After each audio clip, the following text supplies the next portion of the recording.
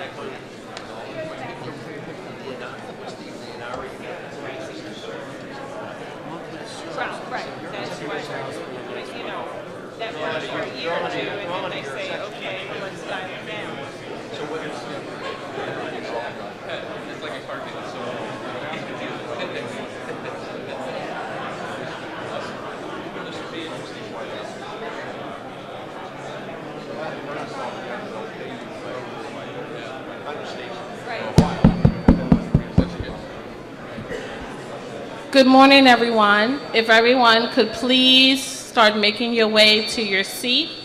We will be starting very shortly.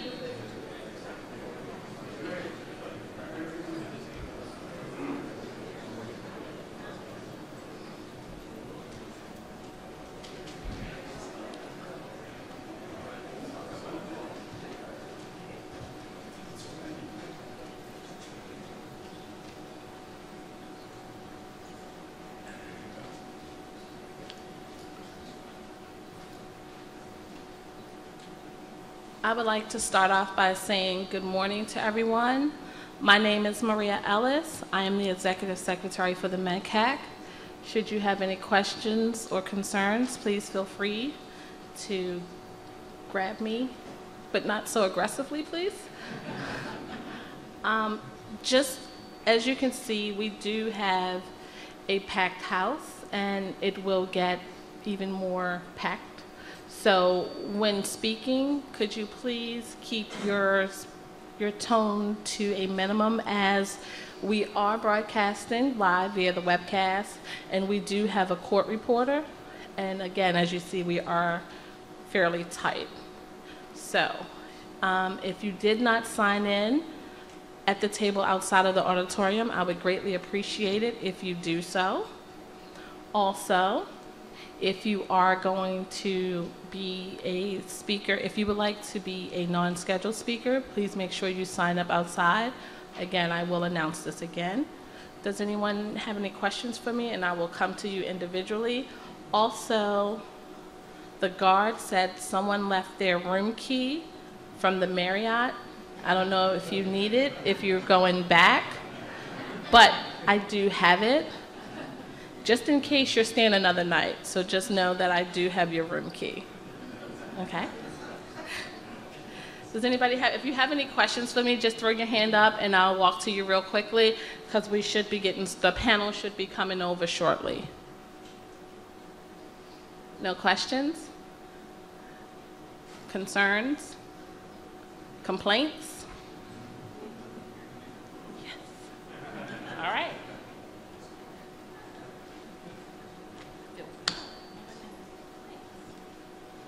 Thank you guys for coming. Thank you.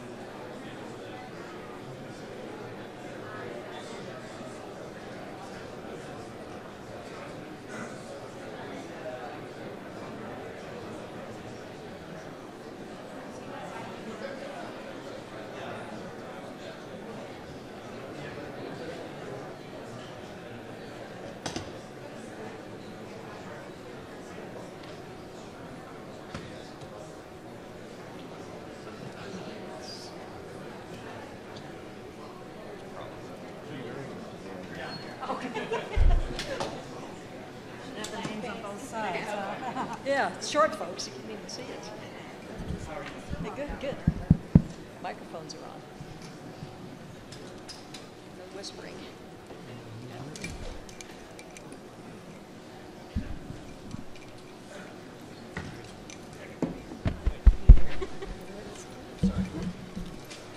Cruise director. I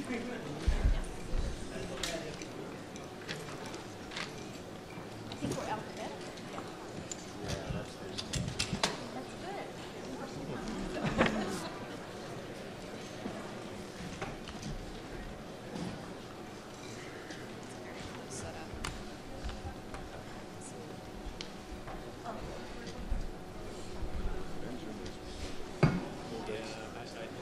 I took that instead. We're alphabetical. Got my first. They belong better. What is your first name? It seems like a person.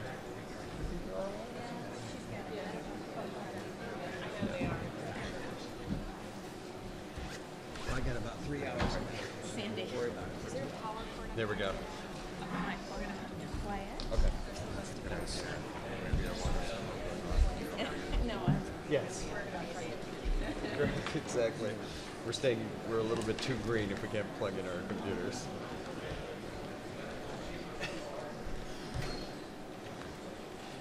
So, how well have you been?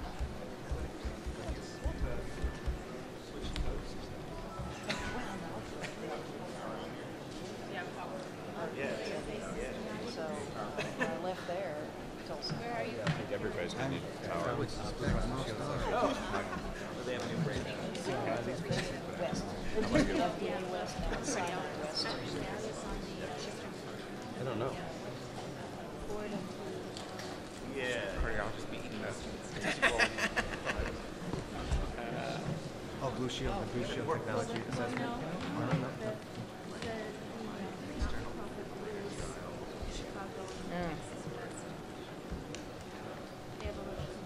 HCSC.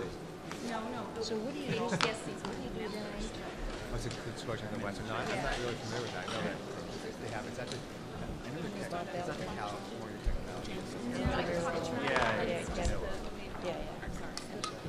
got why did you told on me for everyone to do that? That's what you're about. You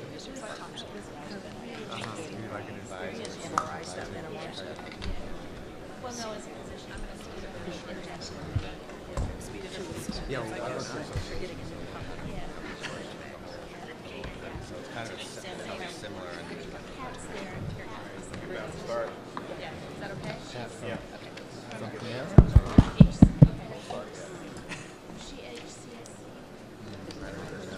HCSC is huge. Good morning and welcome Vice Chairperson, members, and guests. I am Maria Ellis, the Executive Secretary for the Medicare Evidence Development and Coverage Advisory Committee, MEDCAC. The committee is here today to discuss lower extremity peripheral artery disease. The following announcement addresses conflict of interest issues associated with this meeting and is made part of the record. The conflict of interest statutes prohibit special government employees from participating in matters that could affect their or their employer's financial interests. Each member will be asked to disclose any financial conflicts of interest during their introduction.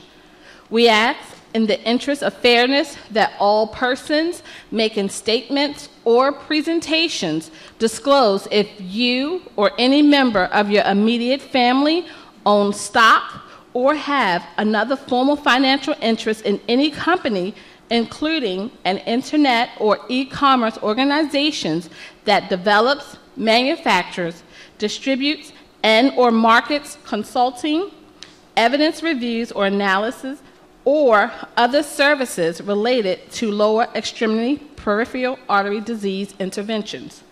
This includes direct financial interest, consultant fees, and significant institutional support.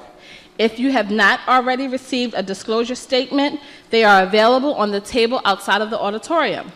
We ask that all presenters please adhere to their time limits.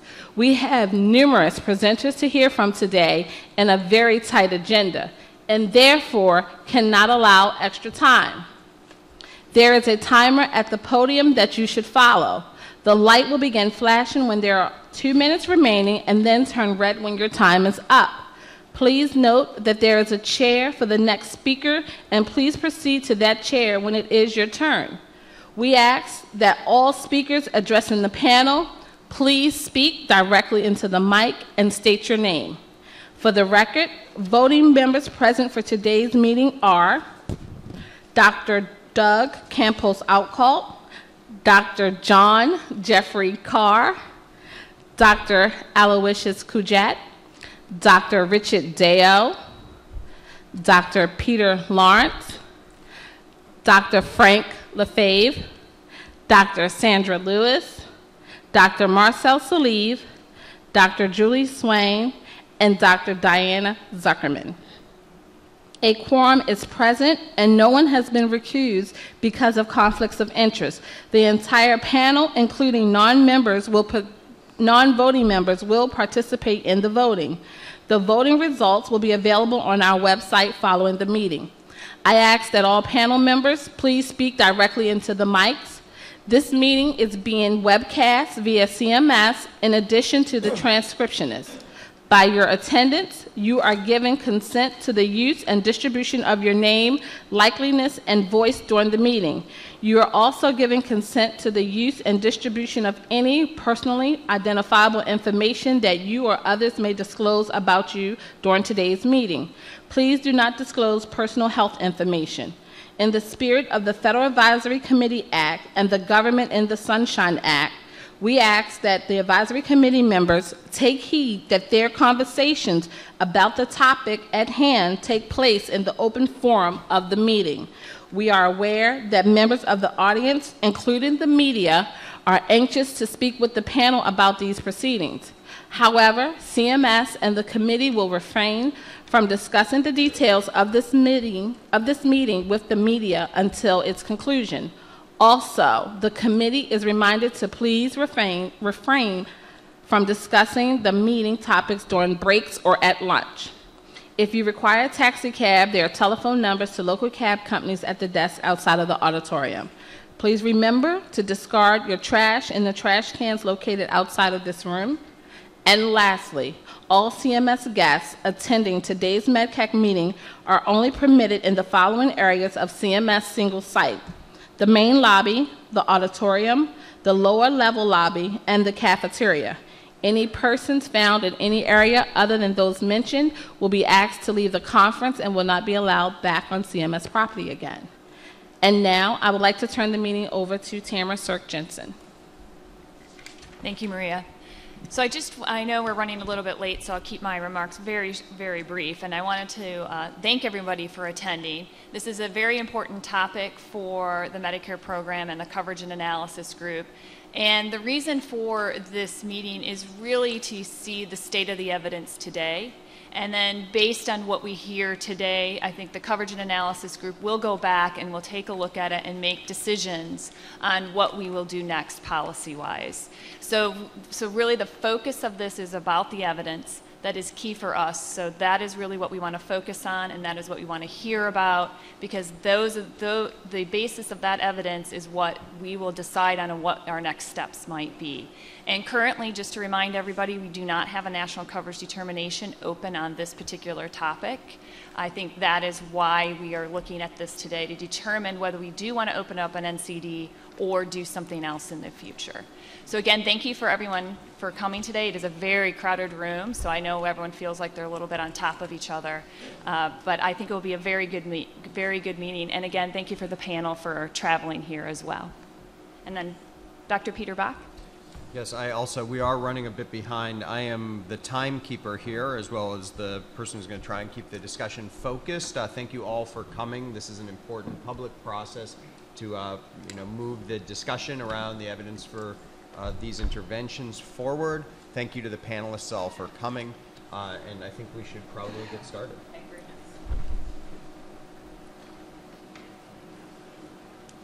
much. Do you want me to introduce? The panel should introduce themselves Okay. and disclose. Okay.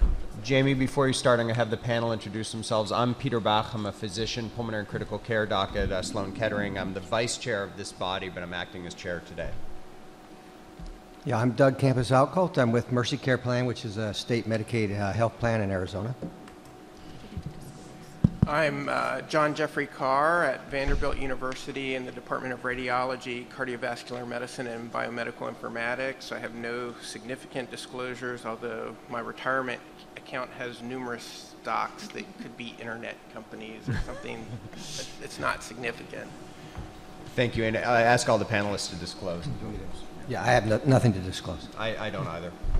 I'm Al Sujet, cardiologist and intensivist, professor of clinical medicine at SUNY Stony Brook School of Medicine, and medical director for Healthcare Partners and IPA, and I have no disclosures. I'm Richard Dio. I'm a general internist working in the Department of Family Medicine at Oregon Health and Science University. I have no disclosures. I'm Peter Lawrence. I'm the chief of vascular surgery at UCLA and direct the Gonda Vascular Center, which is an interdisciplinary vascular center, and I have no disclosures. I'm Frank Lefebvre. I'm an internist and medical director for Blue Cross Blue Shield Association in Chicago. Besides being paid by Blue Cross, I have no other disclosures. Sandra Lewis. I am a cardiologist from Portland, Oregon. I have a clinical appointment at Oregon Health and Sciences University and practice at Northwest Cardiovascular Institute. I have no disclosures. I'm Marcel Salive, a physician from the National Institute on Aging, which is part of NIH and the federal government, and I'm here representing myself. I have no disclosures. Julie Swain, cardiovascular surgeon and director of Center of Medical Devices, Mount Sinai School of Medicine, New York. No conflicts. I'm Diana Zuckerman, president of the National Center for Health Research. Our center does not accept funding from pharmaceutical or device companies, but I personally have stock in Johnson & Johnson. Bob Kormos. I'm a cardiothoracic surgeon at the University of Pittsburgh Heart and Vascular Institute. I'm the Brack-Hattler Chair of Cardiothoracic Transplantation at the University of Pittsburgh. I have no disclosures. I'm Ted Listig, Director of Corporate Biostatistics at Medtronic. I'm the Indian industry representative, and I'm an employee and shareholder and hold options in Medtronic. Good morning. I'm Alan Hirsch. I'm a vascular medicine specialist and vascular clinical trialist at the University of Minnesota. I work in our School of Public Health in cardiovascular epidemiology and health service research. There are 5 relevant disclosures to our university for research from AstraZeneca, Merck, Bayer, Pluristem, and Tactile Medical.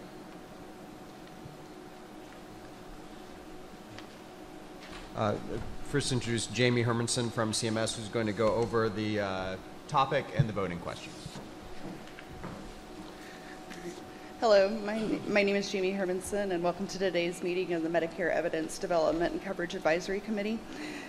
I'm a health insurance specialist here with the Centers for Medicare and Medicaid Services.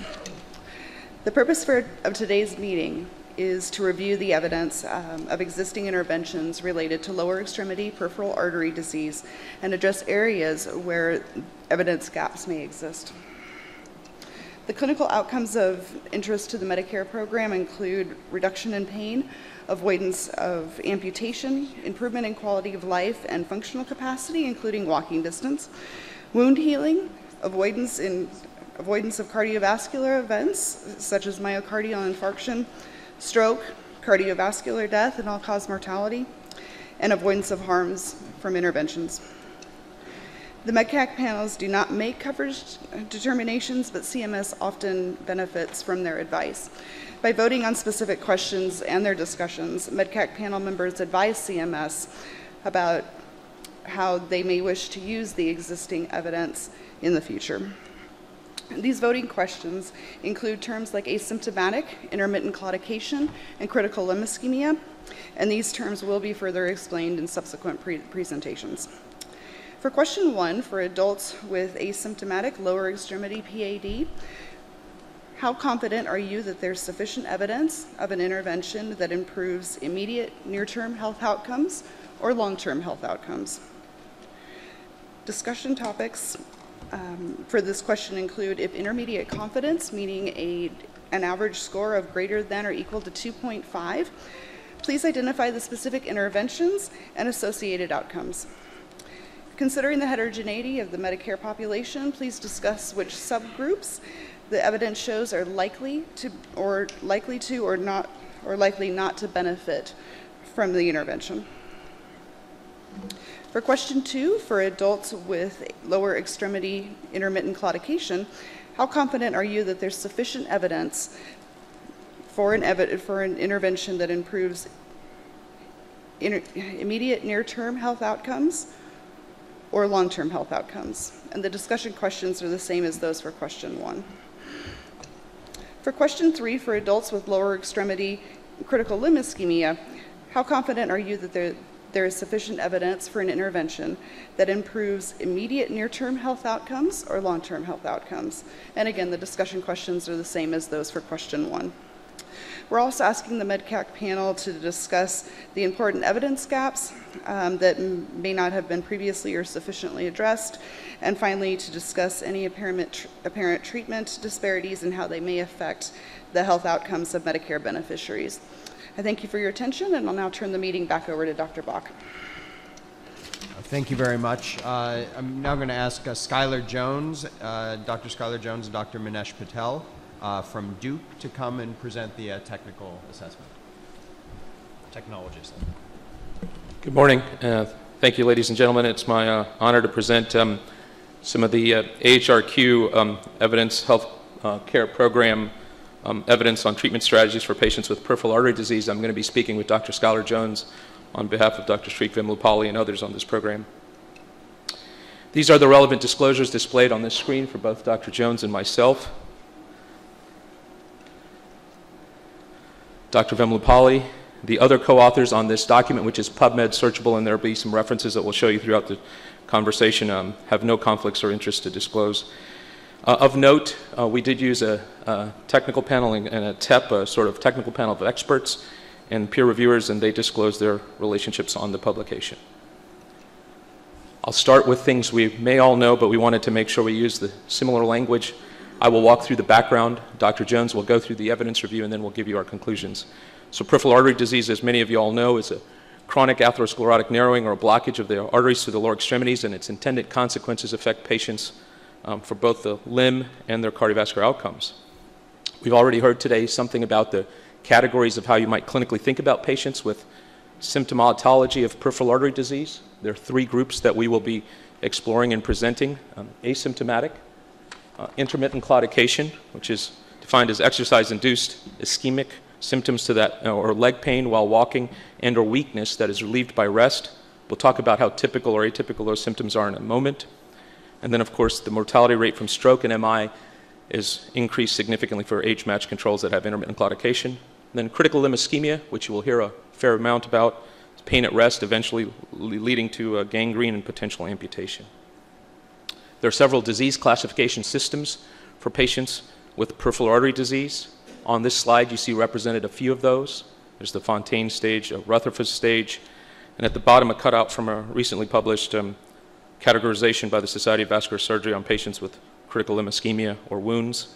And across the spectrum, you can see that the staging systems give you information around patients that are asymptomatic, have claudication, or critical limb ischemia.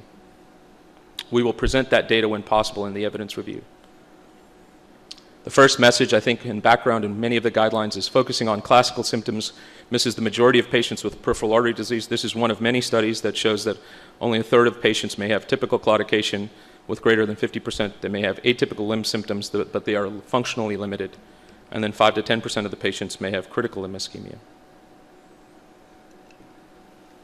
This is the ankle brachial index data from Jerry Folks and others that shows, in fact, that this test is fairly sensitive, and when used with Framingham, is able to diagnose PAD and predict cardiovascular outcomes, with the axis on the bottom showing you the patient's actual ankle brachial index, and then the hazard ratio for cardiovascular events across the y-axis. And you can see as the ischemic limitation increases, their cardiovascular events go up. It's also notable that there are non-compressible vessels on the right side of the slide where patients' risk goes up again. This is taken from Dr. Hirsch in textbooks and others, the prevalence of PAD. The first message I think we're going to hear multiple times today is that PAD is a disease of the elderly. As you age, the prevalence goes up. The other message that's important to recognize is that we fully don't understand the prevalence, as the disease is likely larger than what may be diagnosed amongst all the epidemiologic studies.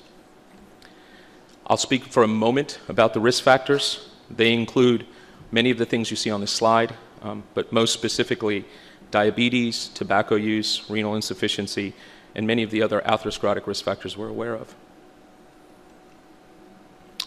Throughout the evidence review, you're going to hear us speak of sort of two consequences of PAD, as you've heard already. The first is functional capacity, quality of life. There'll be also limb symptoms that we'll try to speak to. And then there'll be consequences of PAD that are both patient-specific cardiovascular events and limb-specific. So everything from amputation tissue loss to myocardial infarction, death, and stroke. And in fact, the goals of treatment may be to affect both of these, where the risk of those, what we'll say, irreversible damage is high, and certainly symptomatic risk occurs. The goals of therapy for PAD are in all patients for PAD, we aim to reduce cardiovascular morbidity and mortality. The evidence review will walk through some of the questions we asked with regards to that. In patients with intermittent claudication, referred to as IC on this slide and in future slides, it's to improve their functional status and to reduce their morbidity and mortality from the disease. And in patients with critical limb ischemia, it's to prevent amputation, restore mobility and the ability to ambulate, and then reduce their mortality. Reducing cardiovascular mortality and morbidity has clearly been described previously, and strategies that can be include antiplatelet agents, angiotensin-converting enzymes, and other types of specific modifying therapies, and then risk factor management, some of which we will not spend a long time in the evidence review on. Two specific therapies for peripheral artery disease and functional capacity include cilostazol and pentoxifylline. These are the proposed mechanisms, although to be frank, the exact mechanisms are not clear for both agents. Cilostazol is said to prevent blood clots, maybe a potential antiplatelet effect, may affect a vasodilatory effect. It does have some noted side effects and is contraindicated in patients with heart failure. Pentoxifylline prevents potentially some of the same mechanisms. It should be noted in our evidence review that started more recently, most of the evidence was aimed at cilostazol rather than pentoxifylline, and Dr. Jones will cover that. We will also review exercise training and functional capacity. Exercise therapy is aimed at improving endothelial function, reducing systemic inflammation, and improving the actual way the muscle manages the oxygenation and maybe changes how the skeletal muscle uses the flow. We'll also spend some time looking at revascularization. The goals of revascularization, of course, are to restore blood flow, potentially improve wound healing, and prevent amputation. And revascularization may depend on a variety of factors shown on this slide, many of which I think people will speak to. The strategies that we specifically evaluated are surgery versus endovascular therapy, although we know there are many opportunities with each of those. Surgery has lower extremity bypass with many possible opportunities and endarterectomy. There's angioplasty with some drug-eluting balloons that are not shown on this slide, and other therapies, stenting and atherectomy, multiple types of strategies, many used in combination, many used in hybrid procedures. We will review the evidence for what we have for those procedures. The endpoints are the endpoints that you've heard. We'll look at cardiovascular endpoints, all-cause mortality, MI, and stroke, quality of life. We looked at limb-specific endpoints based on our technical panel of functional capacity, major amputation, amputation-free survival, wound healing, and then revascularization endpoints, as you can see. So it's with that I'm going to have Dr. Jones review the evidence review, and then we'll come up with some conclusions for you.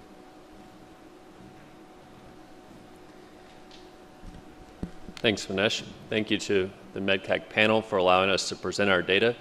This was a 2-year process. This document is available on the AHRQ website. It's also, this data has been published in 4 manuscripts that are available online as well. As we constructed the analytical framework that I show here in this slide, you can see on the left-hand upper slide that we use the patient characteristics that Vinesh talked about, asymptomatic, symptomatic patients with claudication, and symptomatic patients with critical limb ischemia. We specifically looked at interventions in the middle part of this slide that consists of antiplatelet agents for all groups of patients, interventions for intermittent claudication, including exercise training, medical therapy, endovascular intervention, and surgical intervention. And then specifically for critical limb ischemia patients, we looked at interventions including endovascular and surgical revascularization. Like we've already said, the outcomes that we're using include cardiovascular events, amputation, quality of life, functional capacity, and then other limb-specific outcomes. With each of these questions, we looked at modifiers of effectiveness, so subgroups of patients, including age, race, sex, and others. We also looked at the safety of these interventions with each group. With that analytical framework in mind, I'll go through the 3 key questions that we constructed and then tried to answer. The first key question, I'll refer back to these as key question 1, or KQ1, was in all patients with peripheral artery disease, what is the comparative effectiveness of aspirin and other antiplatelet agents in reducing these outcomes? Similar to each of the other key questions, you can see that does the effectiveness of these treatments vary? So are there modifiers of effectiveness or subgroups that are treated differently? And then C, what are the safety concerns with these interventions? So KQ1, or key question 1, is antiplatelet agents in all patients with peripheral artery disease. Key question 2 revolved around intermittent claudication. So it specifically states what is the comparative effectiveness of exercise training, medical therapy, endovascular intervention, which includes all types of endovascular intervention, and surgical intervention or surgical revascularization on these outcomes. And does this treatment, the effectiveness of this treatment vary according to subgroups? And then what are the safety concerns of each? Now, to highlight this, we actually looked at specifically between treatment strategies rather than within treatment strategies. I'll show you some of that data on coming slides. Key question 3 revolved around critical limb ischemia patients, and it specifically stated what is the comparative effectiveness of endovascular intervention and surgical revascularization for these outcomes? How did these treatments vary according to the subgroup, and then what were the safety concerns? Those are our 3 key questions, the answers to which I'll present over the next few minutes. We used the AHRQ methods guide to grade the strength of evidence for each comparison, and I'll describe each of those. High strength of evidence suggests that further research is very unlikely to change the confidence in the estimate. Moderate means that further research may change the confidence in the estimate. Low means that further research is likely to change the confidence. And then if there's insufficient evidence, it means that evidence either is unavailable or does not permit an estimation of the effect. We performed this search in August of 2012. We specifically limited our questions to 1995 to the time the search was done in 2012. As you can see, almost 6,000 citations were identified. Some of those were duplicate entries. We then reviewed almost 5,000 separate articles during our literature review. You can see of those almost 5,000 abstracts, 11 qualified specifically for key question 1 on antiplatelet agents. 35 qualified for treatment specific to intermittent claudication patients, and then 37 qualified for treatments of patients with CLI. We'll start with the key question 1 antiplatelet analyses. We were able to identify 3 specific comparisons: aspirin versus placebo or no antiplatelet agent, clopidogrel versus aspirin, and then clopidogrel plus aspirin, dual antiplatelet therapy versus aspirin alone. As I move through these slides, you'll see that I did include forest plots for estimation of effect. I'll describe that and then give you the summary of these results as we go. In the aspirin versus placebo comparison, you can see that we looked at the composite vascular events at 2 or more years, so longer-term outcomes. You can see based on that, in asymptomatic patients, the hazard ratios were actually right at 1, suggesting that there's no difference in all-cause mortality, non-fatal MI, or composite vascular events in the patients who are asymptomatic, and the strength of evidence here was high. For patients in the third study with intermittent claudication, there are wide confidence intervals, and therefore the strength of evidence for this was low. There were no studies looking at functional outcomes, quality of life, or safety concerns, and therefore it was graded as insufficient. For the comparison of clopidogrel versus aspirin, the data was taken entirely from a subgroup of the CAPRISE study, so PAD patients included in the CAPRISE study. You can see that there were 6,452 patients. In this, you can see that there was that clopidogrel was more effective for reducing non-fatal myocardial infarction, cardiovascular mortality, and composite vascular endpoints, and we graded this with the strength of evidence of moderate. There were not studies that looked at all-cause mortality, functional outcomes, quality of life, or modifiers of effectiveness, and therefore we graded this as insufficient. For the comparison of dual antiplatelet therapy, or clopidogrel plus aspirin versus aspirin alone, there were a total of 4 studies. As you can see, some of these were PAD subpopulations or subgroups from larger studies. Some of them were mixed populations of claudication and CLI, and some of them were smaller studies of platelet inhibition. We found that there was no difference in all-cause mortality or composite cardiovascular endpoints and graded this with a strength of evidence of moderate. We did find that dual therapy of clopidogrel plus aspirin suggested that non-fatal myocardial infarctions were reduced with this therapy when compared to aspirin. We did not find a difference for non-fatal stroke or cardiovascular mortality between these comparisons.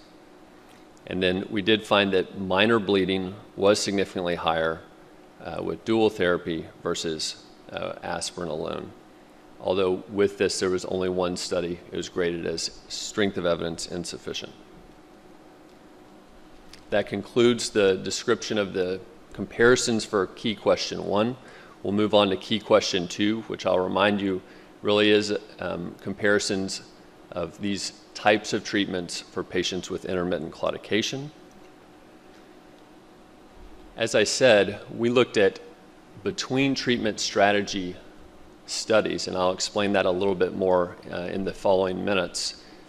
Because of the prior AHRQ review called Horizon, which studied same treatment strategy comparisons, including angioplasty versus stenting or stenting versus atherectomy, we did not repeat this comparison. This study was published in 2008, and I will say that many of these comparisons have actually more data now than was present in 2008, but we did not recapitulate this study.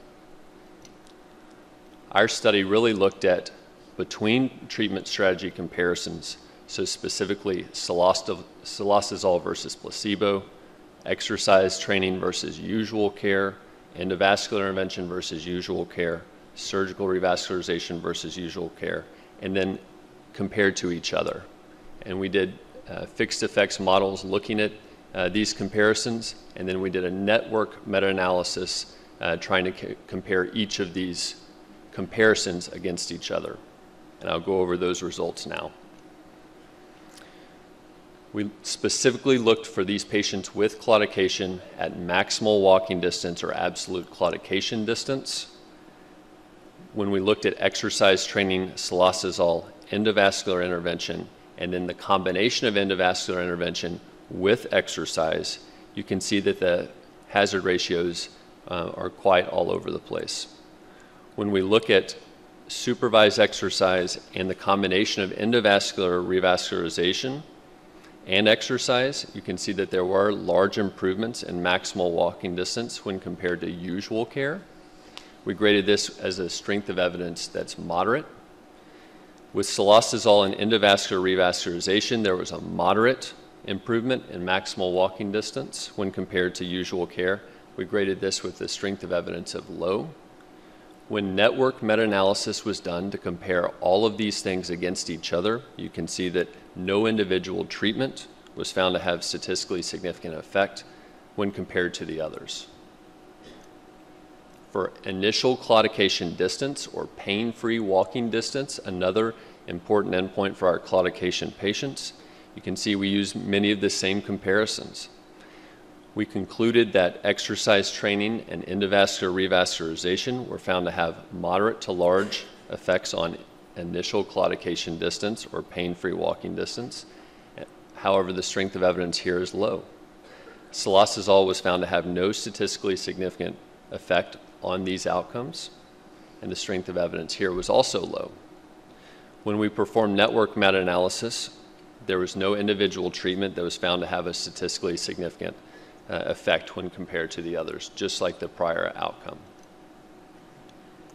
Quality of life is important for our claudication patients. You can see this is actually a network meta-analysis comparing each of the 4 listed comparators: cilostazol, exercise training, endovascular intervention, and surgical revascularization. With this, you can see that each of them had moderate to large effects on quality of life when compared with usual care, although the strength of evidence was low and the heterogeneity was quite high.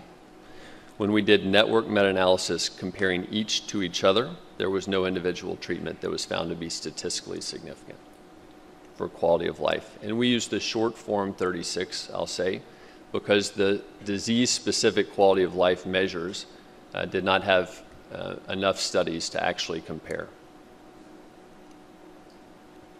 We also looked in these claudication patients about the effect of these comparators on mortality. We did a network meta-analysis on this. You can see, I'm going to repeat myself here, there's no specific treatment that was found to have a significant effect on mortality as expected in patients with intermittent claudication when they were compared to each other.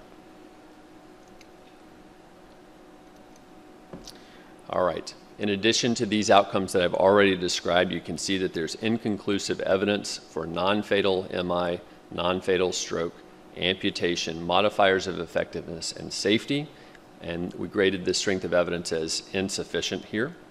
In addition, there were 0 studies looking at composite cardiovascular events, wound healing, pain, and safety in subgroups, and graded it also as insufficient for these intermittent claudication patients. Now, outside of the AHRQ review, this was a study that we performed using the same construct but without external funding. It was performed after the AHRQ review. You can see that we looked at over 6,000 articles. About 5,000, again, were screened at abstract stage. And 27 were included in this final report of supervised versus home exercise. So I'll highlight again, this was outside of the construct because it was same treatment comparisons, supervised exercise, going to a place to get exercise versus home exercise. And we did a systematic review and meta-analysis here. It's published in American Heart Journal. The flow diagram you can see is very difficult to see here. I'll just say that I highlighted most of the important facts, and we did abstract data from 27 studies, and I'll show you the results here. The same functional outcomes that we talked about before, maximal walking distance and initial claudication distance are used. Left panels are maximal walking distance, right panels are initial claudication distance. Panel A, the top panel, is 6-month outcome, and panel B is 12-month outcome. You can see in many of these comparisons, supervised exercise is more effective at improving maximal walking distance and initial claudication distance than home exercise. When we look at quality of life, using the same setup here, so general quality of life using the short form 36, and then on the left side, and then on the right side, the walking impairment questionnaire using 6-month and 12-month data in top to bottom, you can see that there was no difference in quality of life between supervised exercise and home exercise in our findings. We'll move on to key question 3, and I'll remind you this is critical limb ischemia patients comparing endovascular intervention and surgical intervention. We did find 4 articles that looked at endovascular intervention versus usual care. Many of these were mixed populations. It was difficult to tease anything out of, and the heterogeneity was very high. Therefore, we'll focus on the direct comparisons on the bottom panel, endovascular and surgical revascularization. These are CLI only patients, so not mixed populations, and you can see that there are 23 studies and almost 13,000 patients. I'll highlight before I show you the results that one of these was a randomized controlled trial. The remainder of these were observational studies. Due to that, we did combine these into point estimates for observational studies and randomized controlled trial studies. And then we gave you an overall point estimate at the bottom of the forest plot. You can see at all-cause mortality at 2 to 3 years here, there's no difference between endovascular and surgical revascularization. You can see that amputation-free survival at 2 to 3 years is also very similar with these findings. To show you more data, at 1 year there was no difference in primary patency. We graded this with the strength of evidence of moderate. We did show a trend that the endovascular revascularization may reduce all-cause mortality at less than 6 months and improve secondary patency at 1 year, after 1 year. There was no difference, though, in all-cause mortality, amputation at all time points, and then amputation-free survival at greater than a year. And, however, the strength of evidence here was low based on the number of studies and the quality of studies. There was inconclusive evidence on non-fatal MI, wound healing, primary patency at 2 years or greater, length of stay, and then modifiers of effectiveness and safety. When we were asked to present in March, we were asked to update this literature review. We did that starting in March, and so our updated search terms were from August 2012 until March 2015. 1,700 citations were included after we did the literature search, and we performed abstract review on each of these. 61 abstracts were included for full text review, and I do want to say that there were 25 individual full text articles that were reviewed for qualitative review, but we did not repeat our meta-analysis and systematic review. I'll show you some of the studies that were thought to fit into the constructs of our review, but again, we did not perform quantitative meta-analysis with these updated studies. There are a total of 7 studies for KQ1, so again, the antiplatelet study of all patients with PAD. Only 4 of these are good studies. You can see Dr. Banaka did a subgroup analysis looking at Vorapaxar. Dr. Patel, behind me, did a subgroup analysis of ticagrelor versus clopidogrel in a PAD subgroup.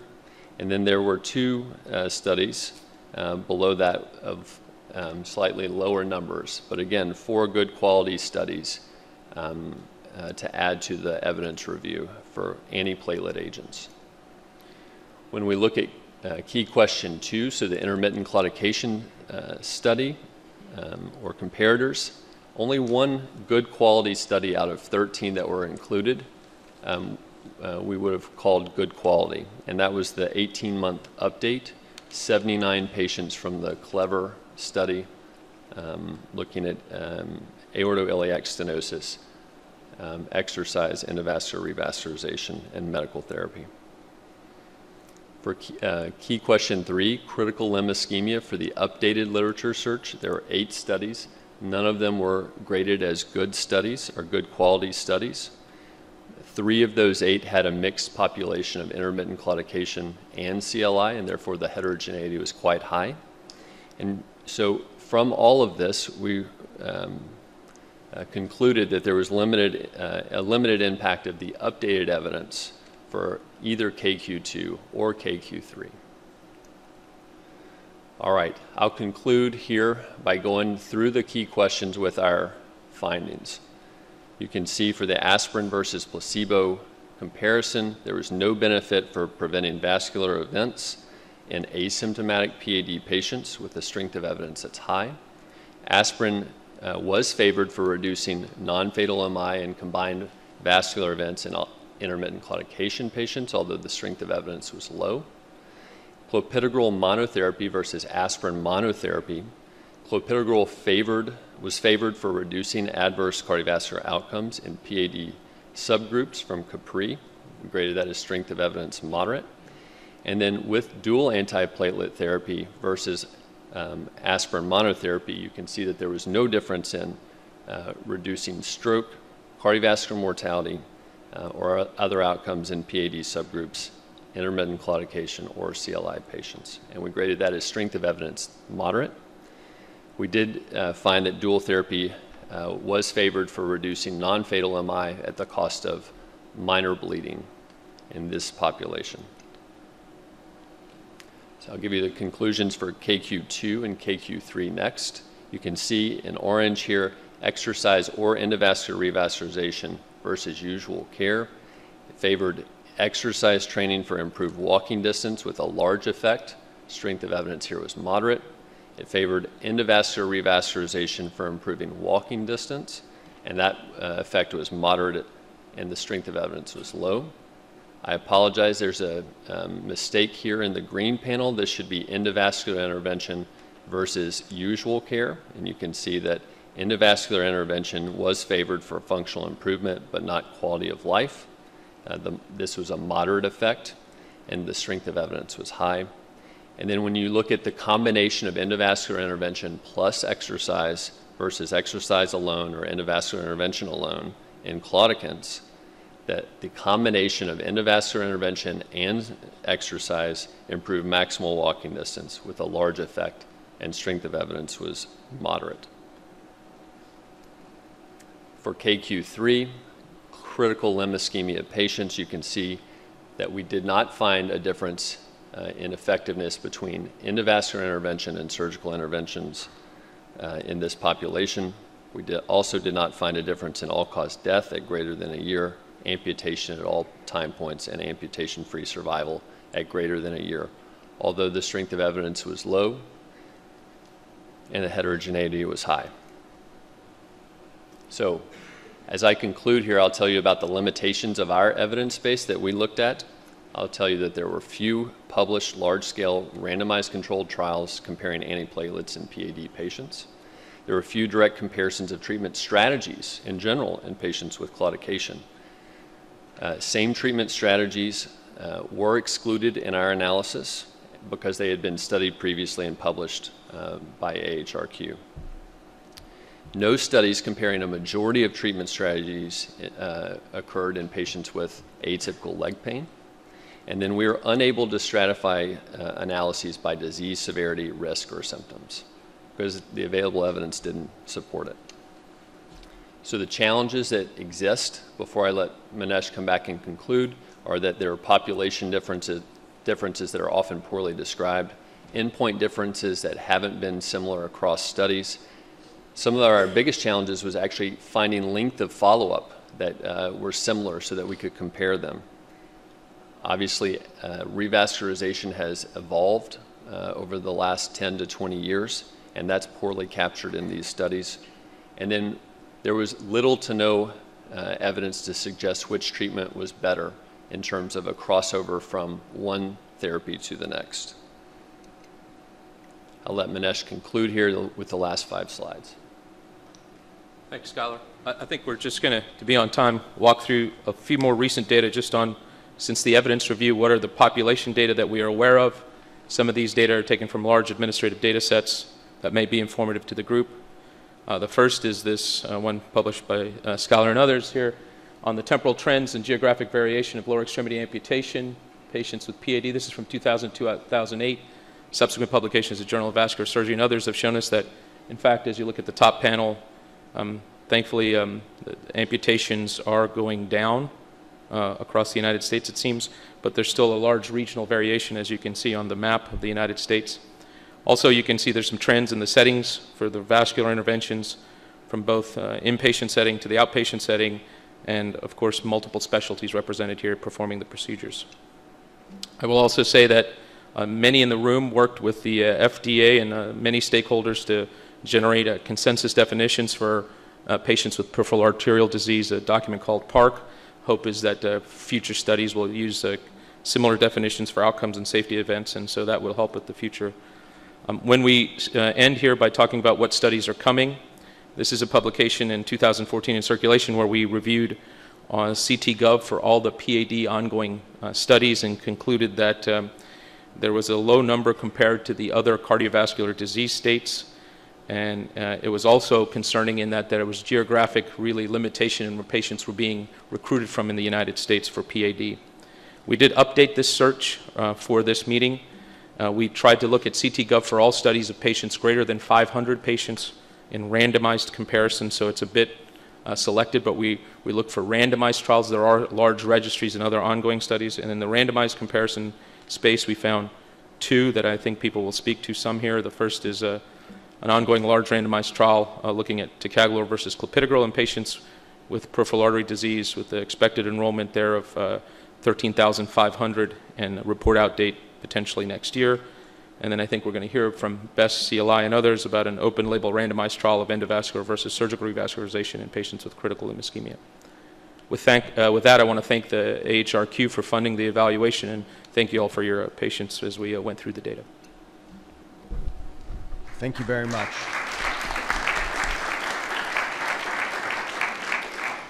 Thank you for that detailed review, and thank you also for actually being ahead of time. I'd like to welcome Dr. Jack Cronenwet, Medical Director, Society for Vascular Surgery Patient Safety Organization, Professor of Surgery at Dartmouth. Thank you very much. Good morning.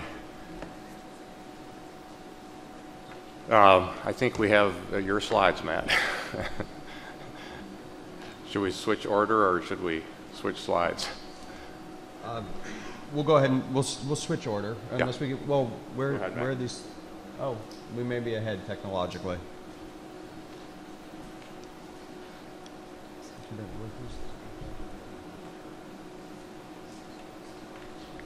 If you want to tell a few jokes while we get this. Well, I'll start. So I'm here as the medical director of a vascular quality initiative, and as you've just heard, in many cases, the evidence that we're basing all of these decisions, treatment decisions on, is moderate and sometimes even low. And what I'm going to tell you about this morning is the potential use of clinical registries to develop the type of evidence that we need in real-world practice to help us in the future to be better able to make these decisions. And I have no disclosures, and now I need my slides. We're working on them. So the Vascular Quality Initiative was launched by the Society for Vascular Surgery in 2011. Here it is, but it really is multi-specialty. And it was launched as a quality initiative to improve quality, safety, and effectiveness and reduce costs of our vascular care. And it incorporates a national registry that's housed in a patient safety organization, so it's somewhat unique in that regard. It's unique because it uses 18 regional groups around the U.S. that take responsibility for practice change in their region, and it has a real-time web-based reporting system and data collection system. And although hospitals or physician groups pay for the privilege of submitting data, the growth has continued as they recognize the value, and you can see it's quite widely distributed around the United States. The value of a patient safety organization for collecting these type of data is quite significant. It first allows the data to be collected for quality improvement without informed consent. It protects the work product, which means any comparative data, from discovery, which encourages honest reporting. It precludes comparative data to be used for disciplinary purposes or for marketing. But it does allow us to publish, if you will, non-identifiable data for research purposes. So it really is an ideal vehicle, we believe. And it is, in the past, been focused only on procedural topics. So we look at the procedure data and the subsequent outcomes. But we're actually in the peripheral artery disease arena now working on a medical management module that we're going to implement in early 2016. And so it has a lot of bearing on what we're talking about today. The advantages of this are somewhat obvious, but it allows us to collect data on all the patients, not just those who gave informed consent, so it should be non-biased. It certainly has much more detailed information than is available from administrative claims, and we collect many variables about the preoperative status of the patient that could influence their outcome, the treatment details that likely influence outcome, and then, of course, the outcome. We're able to collect one-year follow-up in over 70% of the patients when they return to the practitioner's office. And in the last year, we've been able to match the data with Medicare claims to really look at even longer downstream intervention and outcome events. And we're able to then report to the practitioners real-time data such as these that I just selected for freedom from amputation after PVI for critical limb ischemia, where shown in blue the national results and in red the center results, or the same type of data for lower extremity bypass. And these are real-time, can be pulled up at any point by the hospital or the physician to compare themselves with others. And since we've started this, we've collected over 200,000 procedures, now collecting about 7,500 per month. And if we focus on the PAD space, you can see that we have over 100,000 procedures in the registry that are applicable to answering the type of questions that we're asking today. So a few highlights. We have a large number of patients, obviously, with some long-term follow-up, and I'll give you a few examples of what we've been able to do with this type of information.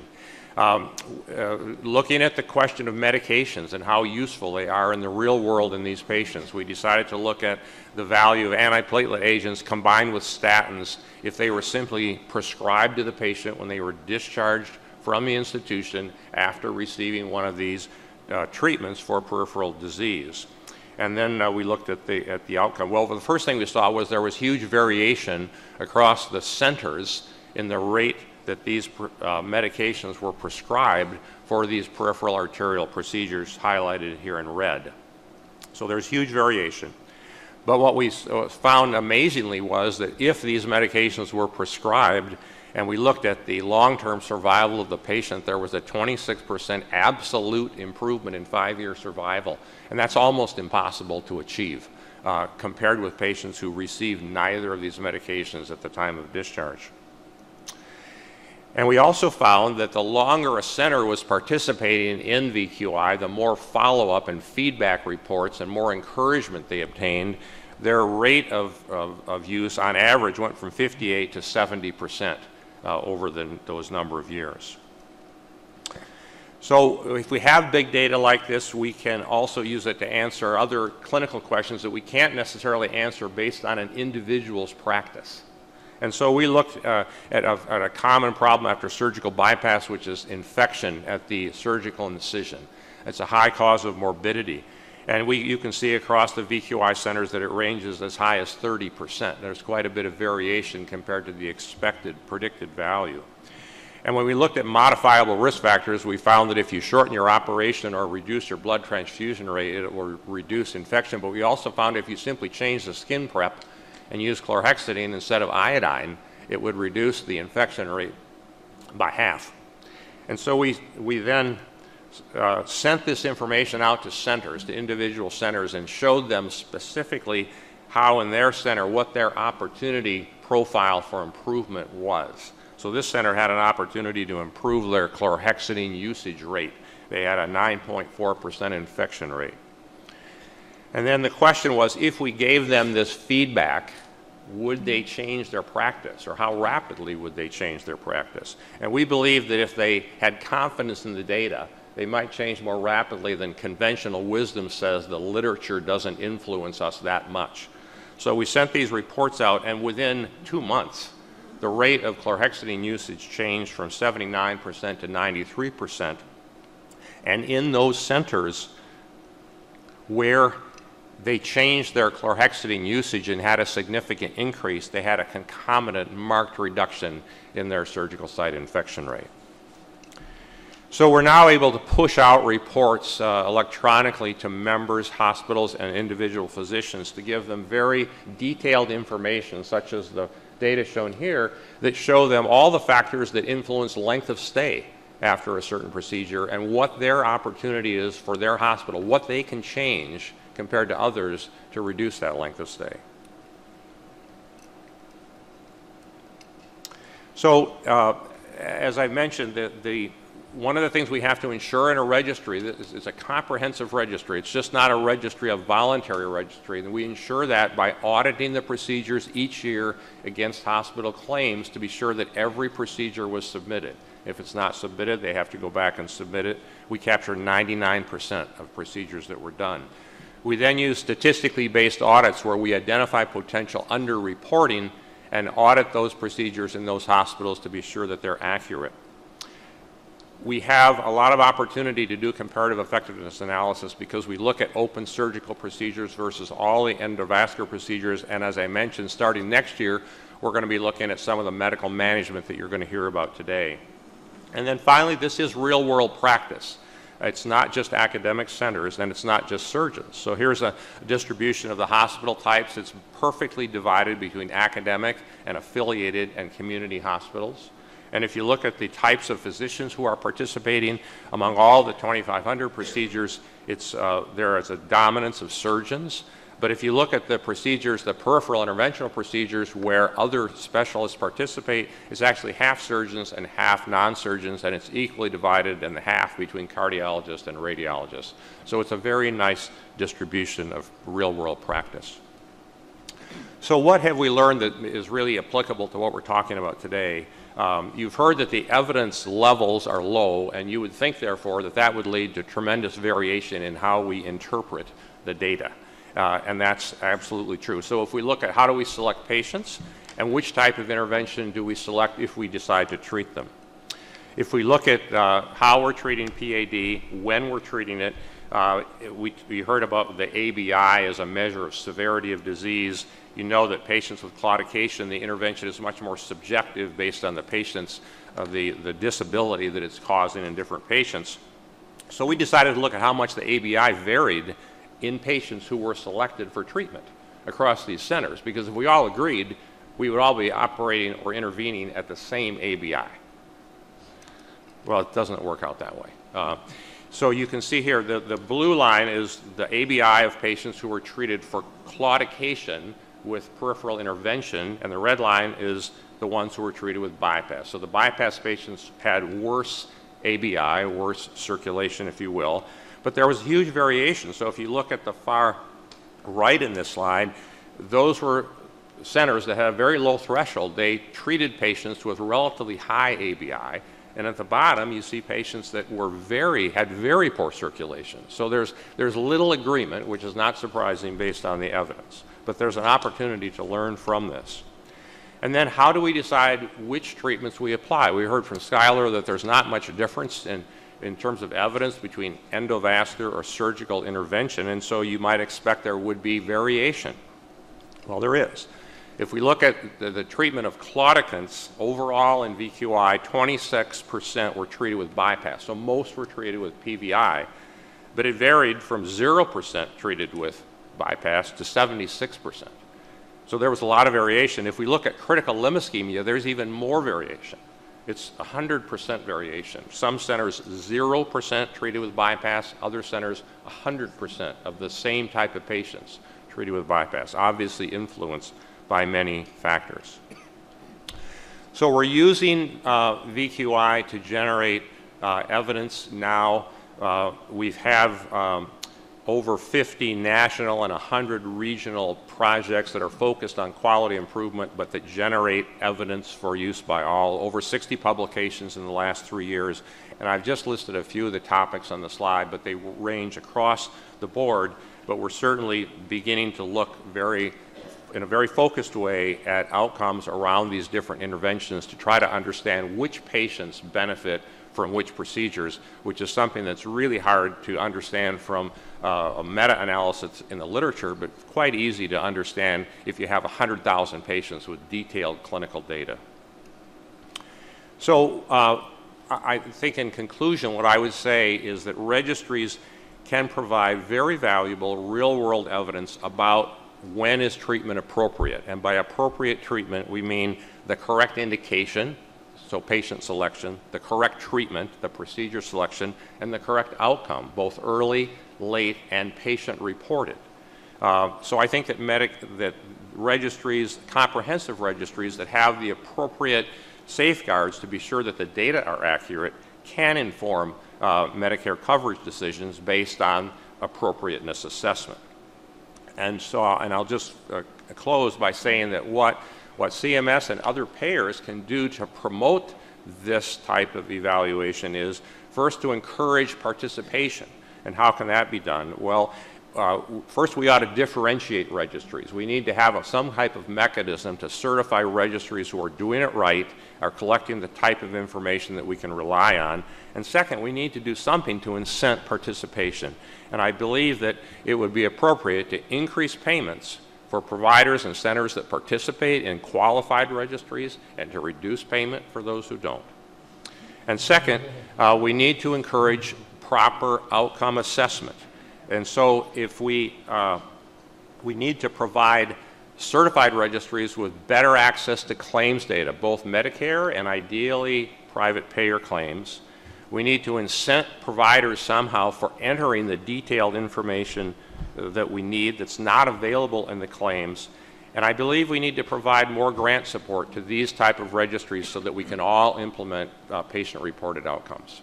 Thank you. Thank you very much, Dr. Cronenvet. I'd like to welcome Dr. Matthew Menard, Co-Director, Endovascular Surgery, Program Director, Vascular Surgery Fellowship in the Division of Vascular and Endovascular Surgery at the Brigham and Women's Hospital. Thank you. Good morning, and thank you very much. Really appreciate the effort to speak on the trial and what we've been trying to do with the BEST-CLI trial to CMS and to this audience. These are my disclosures. The trial is an NHLBI funded trial. And I'm speaking today on behalf of a number of people that have devoted an enormous amount of work to the effort to date. My fellow clinical coordinating center principal investigators are Alec Farber, who's the chief of vascular surgery at Boston Medical Center. I'm a vascular surgeon at the Brigham and Women's Hospital. Kenny Rosenfield is here today. He'll be speaking a little bit later. He is an interventional cardiologist at Massachusetts General Hospital. Megan Dunn is our national trial coordinator. We have partnered with New England Research Institutes, and Sandy Siami and Susan Osman are the co-PIs of that effort.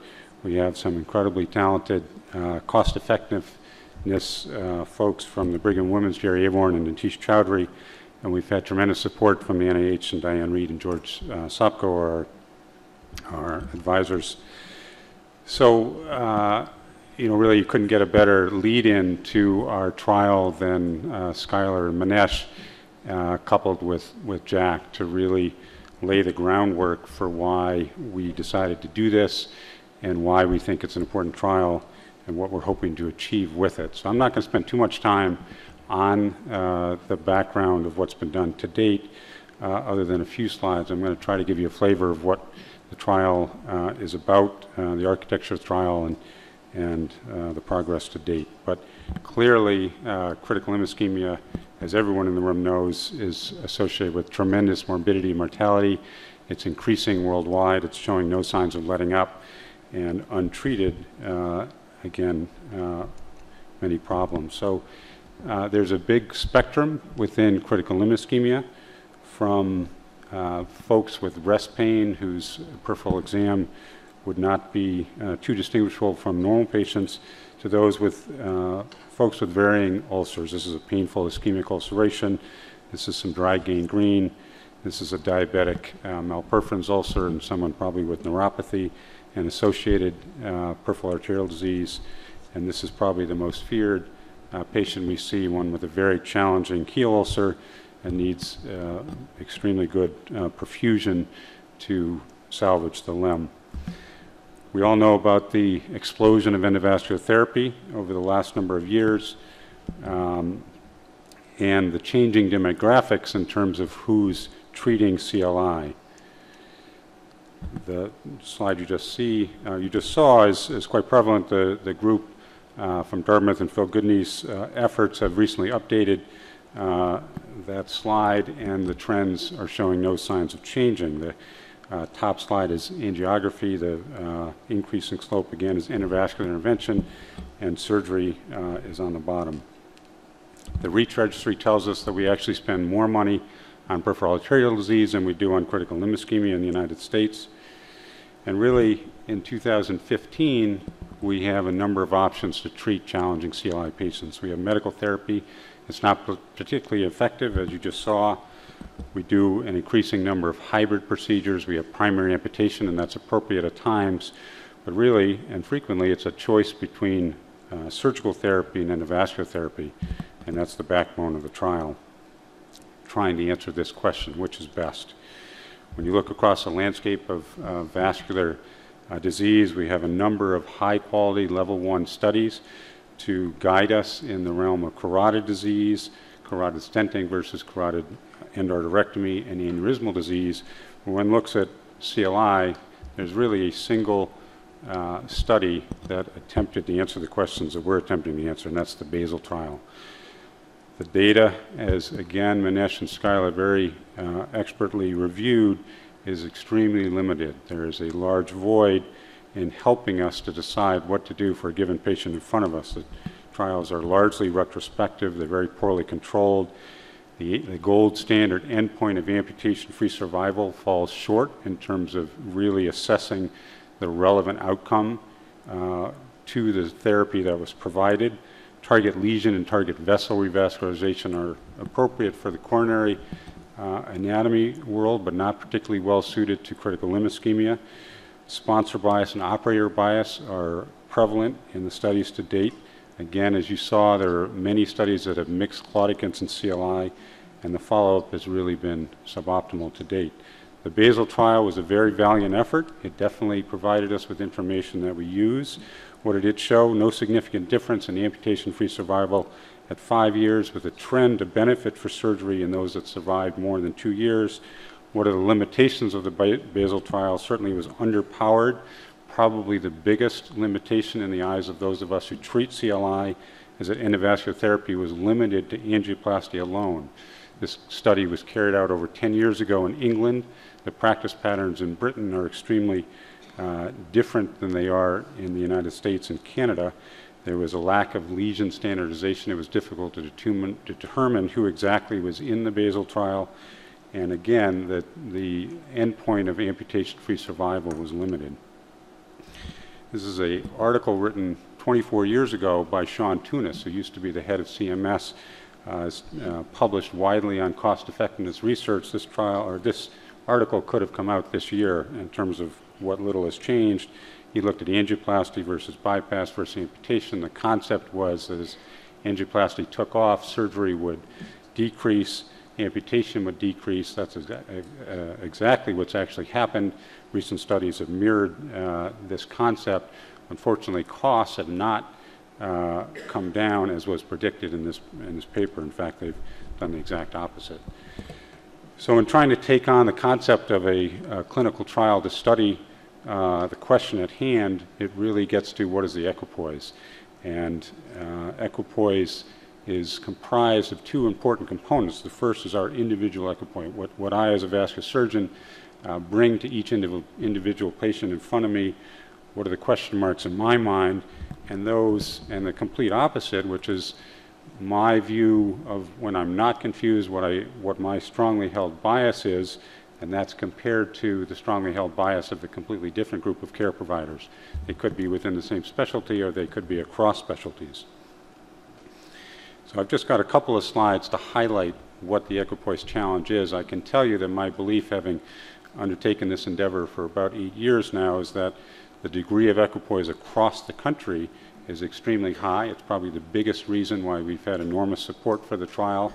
A big thanks to many people in the audience who are partaking in the trial and are doing the hard work of enrolling patients at their given sites. But this is a challenging patient with a plantar heel ulcer, needs as much blood as she can possibly get to her foot. She's got an excellent vein, excellent inflow, as you see from this angiogram, a typical diabetic pattern where she has tibial disease, and you might wonder why I'm providing this slide to talk about equipoise. The vast majority of providers would provide endovascular therapy to this particular patient. In fact, that's what I did. You got a good angiographic result, but I can tell you that I have very little understanding of how long this result's going to last. It might last 3 days, 3 months, 3 years. It may or may not bring her the blood flow she needs to salvage a foot in a very challenging clinical situation. More typically, when one talks about equipoise, we're looking at patients such as this with challenging long segment superficial femoral artery and popliteal disease. Throw in some multi-level tibial disease as well, and the questions in terms of what the right thing to do becomes even harder to answer. Again, a typical patient with classic right toe ulceration. This is a very typical angiographic appearance of someone with critical limb ischemia and long segment disease. Kenny, as a cardiology, and I, as a vascular surgeon, frequently debate patients just like this. He'll think, absolutely, this is a chip shot. Patient should be done endovascular. I have a little bit of a surgical bias and say I would absolutely treat this with surgical therapy. As we traverse the country and poll audiences, I can tell you that the degree of equipoise in question in patients exactly like this is extremely high. Again, supports the need for the trial, the enthusiasm for the trial, and the questions exactly that we're trying to answer. Jack showed you this slide. You couldn't get a better example of the equipoise that I've been talking about across the United States and Canada. And so with that background in mind, I'm just going to highlight the components of the trial and how we tried extremely hard to look at all the efforts to date, look at the basal trial, try to design a trial that would be feasible and would get to the exact information that we wanted to answer. The objective was to compare treatment efficacy, functional outcomes, and cost in patients who are undergoing best open surgical or best endovascular revascularization. The trial is a prospective, randomized, multi-center, open-label superiority trial. 2,100 patients at 120 clinical sites in the United States and Canada. Each patient will have at least 2 years of follow-up. And the trial was generously funded by the NHLBI to nearly $25 million. It is really 2 trials in one. The first cohort is so-called best-case surgical scenario with patients who have adequate single-segment saphenous vein, and they will be randomized open versus endo. The second, smaller cohort is everyone else, so-called disadvantaged conduit, and they, again, will be randomized separately and powered separately, open surgical for endovascular treatment. We had the ability to look a little bit more closely at several variables. We thought clinical presentation, or the questions of ischemic rest pain versus tissue loss, and the anatomic question of presence or absence of significant tibial disease were worthy of further investigation, and patients will be stratified for these variables. A key component is that the trial is pragmatic. Unlike basal, unlike the CORAL trial, unlike many other trials that specify a specific platform that a given investigator may or may not approve of or like, we left the definition of best treatment to each individual investigator. So everyone participating in the trial can treat patients with critical limb ischemia exactly how they see fit and how they're typically doing it. We do have an investigational device exemption. This has thrown some people off. We're not in any way examining new or experimental therapies. We are merely allowing every participant to do what we do on a daily basis, and that is to use FDA-approved devices on an off-label fashion and to continue to get paid for it. All surgical bypass techniques and conduits are allowed. We do have a committee that assesses new technology as it comes online. They recently met and approved both drug-eluting balloons that were recently approved by the FDA. A lot of thought and discussion about what the appropriate endpoint is. The Society of Vascular Surgery convened a committee that looked at trial endpoints, the OPG committee, and they came up with a number of novel endpoints thought to be better suited to clinical trials. We borrowed heavily from that committee's results, and major adverse limb event-free survival was the endpoint that we thought was most appropriate for our trial. Male is defined as above ankle amputation, a major reintervention, which includes a new bypass graft, a jump or interposition graft revision, or a thrombectomy or thrombolysis. What it does not include is minor reinterventions, and there was some enthusiasm that this reintervention and amputation-free survival would have been the more appropriate endpoint. We thought that would unfairly bias the trial against endovascular therapy, so we ended up keeping the original endpoint, but we are well powered for this endpoint that includes both major and minor reinterventions. We are well powered for the gold standard of amputation-free survival and male perioperative death. We are taking a novel look at endpoints that many of us feel are very valuable and have been long missing from other efforts, and this is freedom from hemodynamic failure, freedom from clinical failure, and analogous to the cancer world, freedom from critical limb ischemia. Again, we are going to be well focused on reinterventions, number of reinterventions per limb salvaged, freedom from secondary reinterventions, major and minor, and additional endpoints you see here. The typical safety endpoints you would expect and hope for: MACE, non-serious adverse events, and perioperative complications. And just a word on the cost effectiveness and comparative effectiveness efforts of the trial. So a typical trial that you might see involves an intervention and a control arm. In our case, there's no control arm. It's surgical therapy versus endovascular therapy. A typical trial will look at the outcomes until the trial completion. A typical comparative effectiveness or cost effectiveness trial will throw in the green dollar signs and will look at the accumulating cost of the trial over the course of the trial completion. We are going to attempt to do one step further and use Markov modeling based on the results of the core trial to then project the outcomes and the cost over the course of the lifetime of each patient in the trial. So that's a very important component that has not previously been done. Again, the cost effectiveness component will include all the financial costs of care, hospital care, outpatient care, rehabilitation. It will include a robust functional status, again, as an additional measure. We'll look at all treatment-associated costs, both in and outpatient, and use the quality system, again, through Markov modeling to really get a solid handle on the economic and functional outcome of each intervention. The vascular qual and the Euroqual and the SF-12 are the backbone of the functional endpoints. So switching gears a little bit, another key component of the trial is our efforts to be collaborative. We had an absolute mandate from NHL BI that they were not interested in funding a trial that was one specialty alone. We've worked hard to include everyone across the country and across Canada that treats CLI, and currently, as representative folks in this room, that includes interventional cardiologists, radiologists, vascular surgeons, and vascular medical specialists. The trial is widely distributed amongst these subspecialties. There's more vascular surgeons, as one might expect, but a very appropriate constitution of cardiologists and radiologists. Almost 80% of our sites have some representation from multiple specialties participating in the trial. As Jack alluded to and Manesh alluded to, we feel it was important to have a wide geographic distribution.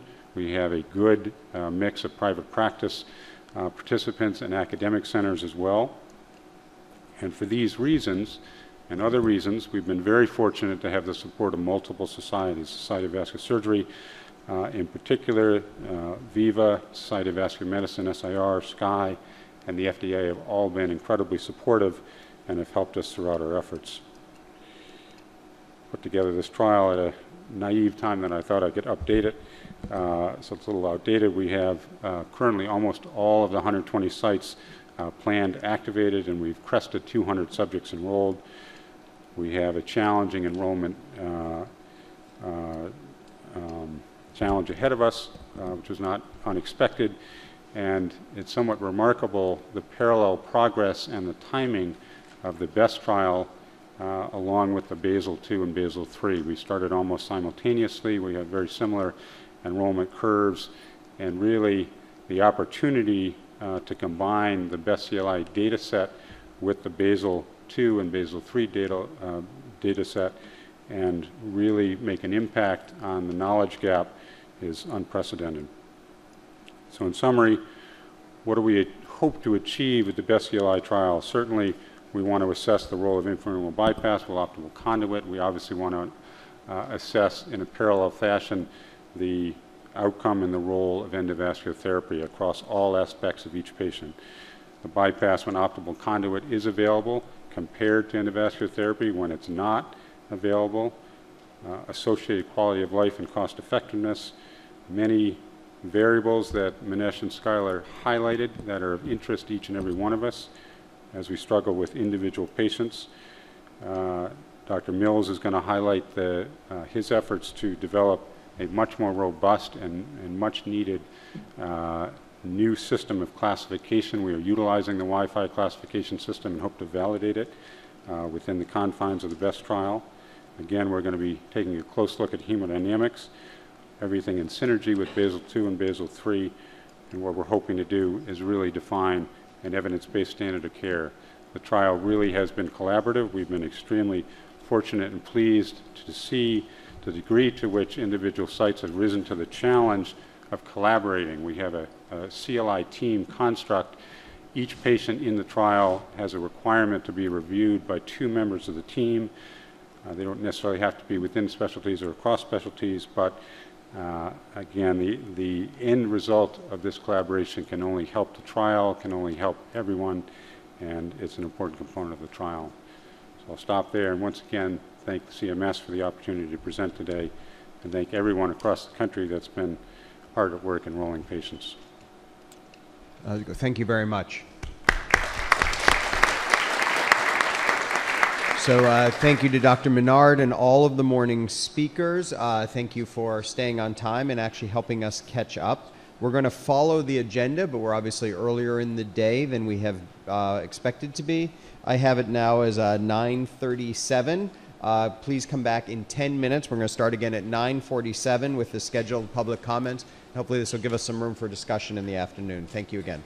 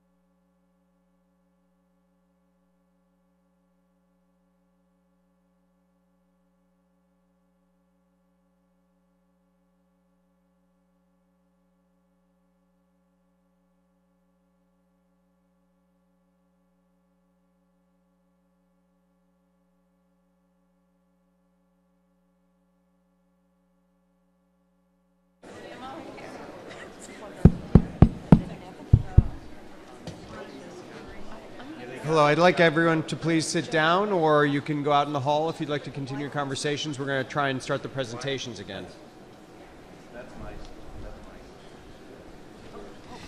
Next door, I'm sorry. We have that Gary Gibbons. It's 9:47. I know. Dr. Gibbons?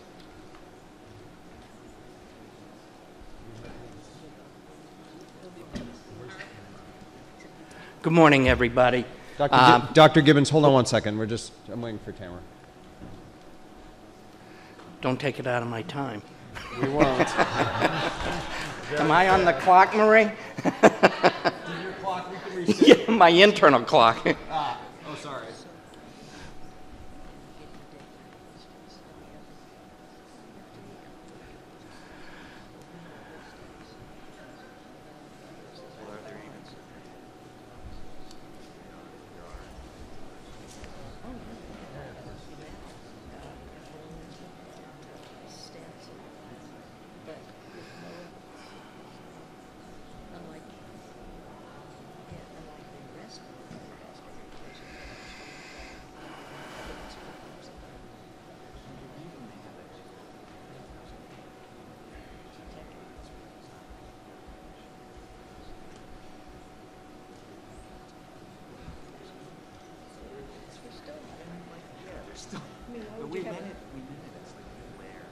It's okay.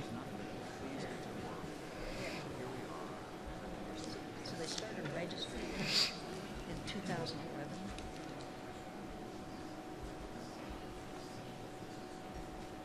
But, you know, the reason it's revolving.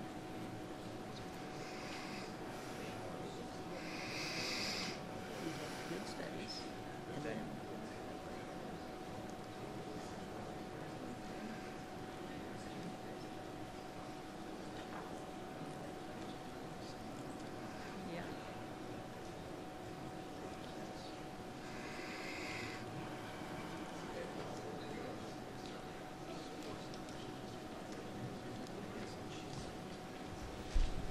Thank you all for coming back. We're going to start the scheduled comments from the public.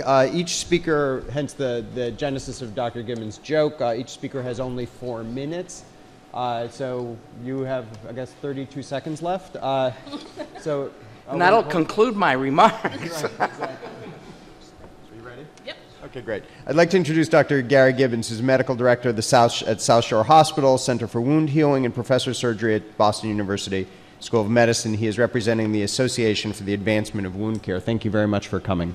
Thank you all, and I'd like to commend the previous presentations this morning, and only to capitalize that on a little bit, because I'm going to talk about the wound care that is associated with many of these problems.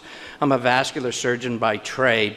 I was blessed by growing up in the Deaconess Jocelyn, where Dr. Jocelyn himself and Dr. Wheelock and others, a patient-centered, standard of care, multidisciplinary, interdisciplinary approach to wound care. I'm speaking on behalf of the Association for the Advancement of Wound Care. And I think we all agree, we heard it this morning, peripheral arterial disease is present, but what we're seeing now, as the baby boomers are getting older, a lot more comorbid conditions. So it's not pure peripheral arterial disease. We're seeing peripheral vascular disease, lymphedema, edema, venous disease, dialysis, combinations affecting these people's lives. And wounds, there are 8 million people living with wounds. For the lower extremity, these wounds are very costly in terms of quality of life and resource utilization. We would like to agree that we need consistent identification of peripheral arterial disease, like the specialties treating vascular disease. There are a number of specialties involved in wound care, and we too have wide variation in practice, wide variations in outcomes. So we need to come together as one voice following one set of guidelines. We're currently looking at Wi-Fi. And again, you can't have some some specialty here following one set like Wagner, another following Rutherford. I think this is an opportunity in working together that we can all follow one set of guidelines to really look at the effect of ischemia as well as infection and the microenvironment on the wound and what it does. PAD is common, but for the diabetic, it is an inflammatory vascular disease, and one size does not fit all diabetics. A PAD in one diabetic patient may not mean the same thing in another diabetic patient, especially those who have a limb-threatening wound compromised by peripheral vascular disease. Wounds in patients with PAD are seen by multiple specialists. All listed. You're going to hear many of these people today. What we have found, though, is not all specialties have expertise in wound management. So what we're seeing is inconsistent application of evidence-based treatments like offload, wound management, debridement, compression, and that's an important part of all of the endeavors to get these patients to healing. So again, the most important thing, we believe that we need to have somebody on the team in a multi-interdisciplinary approach who has involvement with wound care, who can understand that micro-wound environment in the initial phase of evaluation carried into the post-phase, and then important for prevention of reoccurrence. So wound specialists, they need to be involved in creating and following common-based algorithms. We have evidence out there about offloading, compression, and some of the other treatment modalities that are available, but we have wide variation in practice. We've seen evidence of poor debridement in almost 35% of cases, poor compression, less than 60%. Offloading, it's documented, only 2% of this country offloads plantar diabetic foot ulcers, yet they won't heal unless they are offloaded. So in question 4, which was coming, we need one set of guidelines for the prevention, treatment, education, and research of patients with wounds associated with peripheral arterial disease. And we need to bring people together to establish these guidelines in working this out. So please try and wrap up, Dr. Gibbons. Yep, randomized controlled trials. They don't have really the real world. They eliminate a lot of patients with ischemia. There are many guidelines out there, a lot of gaps in practice. And again, what about the patients who aren't candidates for vascular reconstruction? So what we're saying is that we need to pay attention to the wounds. Okay. We want to have MEDCAC to consider the complexity of these patients, multiple comorbidities. We need to have beneficiaries access to team of services, not just one specific specialty group. You can have the greatest revascularization. Okay. Dr. Gibbons, performed. I'm sorry. Thank you very much. Okay, thank you. Thank you for your time. Thank you. Please don't put me in the uncomfortable position of having to cut you off. Please stay on time. I'd like to introduce Jeffrey Carr, who's a board member, Cardiovascular Coalition, immediate past president, Outpatient and Vascular Interventional Society. Dr. Carr. Well, thank you. I am Jeff Carr, the immediate past president of the OEIS, or Outpatient Endovascular and Interventional Society, and I'm representing the Cardiovascular Coalition today as a board member. These are my disclosures. I've received no compensation for my time and travel for this meeting today. Well, the Cardiovascular Coalition is comprised of service organizations, industry groups, and multiple physician groups, including the OEIS, which is a multidisciplinary society of vascular surgeons, cardiologists, and radiologists that form together to set standards of care for office-based interventional suites. Well, the Cardiovascular Coalition represents 149 freestanding cardiovascular centers in 26 states. It was established to provide policymakers with greater understanding of the value of these freestanding centers. And one of the key focuses of the Cardiovascular Coalition is the utilization of appropriate vascular procedures to prevent non-traumatic amputations in patients. Well, we know that amputations are still vastly underutilizing arterial testing prior to amputation, with a pre-amputation ABI testing rate of 47% and lower extremity arteriograms only being performed in less than 40% of patients prior to an amputation. Well, the Alveolar Health Group recently conducted a study looking at 43,000 Medicare patients who received a major non-traumatic amputation in 2012. And they found that by encouraging revascularization over amputation, we could potentially reduce Medicare direct spending costs by up to $2 billion over 10 years. Now, although medical therapy advances have reduced cardiovascular major events in the cardiac and peripheral vascular patients, these agents have not been demonstrated to improve quality of life and critical ischemia outcomes. Alternatively, advances in innovations in devices in endovascular therapy have allowed providers to treat an ever-expanding population of patients who were previously only treated with medical therapy and relegated to conservative management. Well, the AHRQ 2013 study, as we have seen, predominantly analyzed balloon angioplasty and bare metal stents as their primary endovascular revascularization strategies. Well, since 1998, we've seen a growth of multiple devices, numerous atherectomy devices, drug-eluting stents, and drug-coated balloons that have gained significant adoption over the past 10 years. Well, it's been challenging to compare these different and new devices with studies because up until recently, there have been no established definitions or consensus guidelines for clinical trial endpoints. So the PARC, as we heard, recently convened and just published this year definitions that we hope will add consistency for future PAD trial outcomes. Well, since the ARQ study, we know that there are several trials that have been published which offer a wide spectrum of analysis for all the interventional modalities, including supervised exercise training versus endovascular, directional, laser, and orbital atherectomy, drug-eluting stents, and drug-coated balloons. And there are several current and pending trials, which we're excited about, that will add much more weight to the evidence that the questions that MEDCAC is considering today, including observational studies to direct comparative analysis. We've heard the BEST trial, and also real-world analyses in very complex patients and lesion subsets. So in conclusion, intermittent claudicants and critical ischemia patients will benefit from a comprehensive approach of lifestyle modification and revascularization. Interventions that ultimately result in limb preservation offer the best possible clinical outcomes. We know that vascular diagnostics are still underutilized in CLI patients despite the proven benefits of revascularization. And by increasing vascular procedures, it's associated with lower amputation rates and reduced healthcare spending. By standardizing outcomes definitions and with future data, we'll be able to increase knowledge for our evidence-based decision-making. Thank you. Thank you very much, Dr. Carr. I'd like to introduce Dr. Paul van Bemelman, Professor of Vascular Surgery at Temple University. Thank you very much.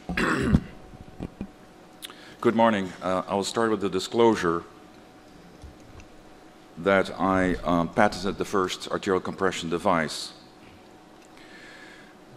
These are all the pneumatic devices that are currently on the market for PAD. The device puts out a pressure of more than 100 millimeter mercury in a short amount of time. This completely empties the veins in the foot and leg and thereby lowers the venous pressure.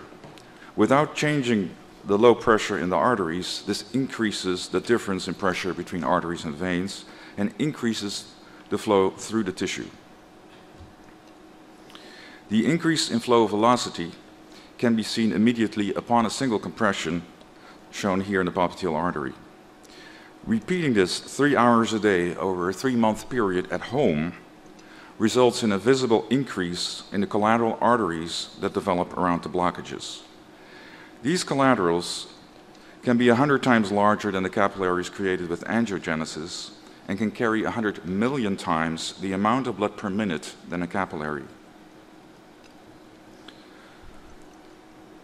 For intermittent claudication, 4 different prospective studies have looked at arterial compression. Collectively, 82 patients were compared to 53 controls who received standard exercise and aspirin. The absolute walking distance in all 4 studies increased by nearly 100 to 200%. Compare this to the multi-center silostazol trial with only a 29% increase in absolute walking distance, or the 11% increase in the patients who were able, and that's not everybody, to complete a supervised exercise program. So compression is underutilized in patients who do not respond to silostazol. Next is CLI. This is an example of a Rutherford 5 patient before and after compression treatment. The largest clinical experience has been obtained in Ireland without any support from the industry. 171 patients were treated and closely followed. Almost half these patients were high anesthesia risk. This survival curve demonstrates that non-reconstructible PAD has a worse prognosis than most cancers, with only 9 survivors of the 171 after 4 years.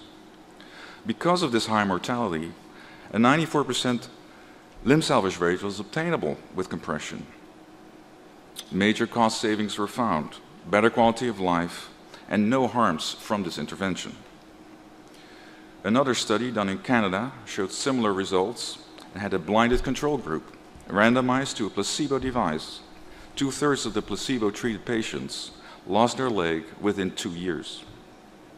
So for non-reconstructible PAD, arterial compression should be made more easily available and not restricted. The future question will be a better definition of non-reconstructible and perhaps some guidelines for tibial angioplasty. Here we see 2 comparable heel ulcers. After successful tibial angioplasty, the one on the bottom still took 9 months to heal. The patient on top died 2 weeks after this picture was taken from a heart attack. So ask yourself, is it wise to spend 20 times more upfront on a patient if the survival is so limited?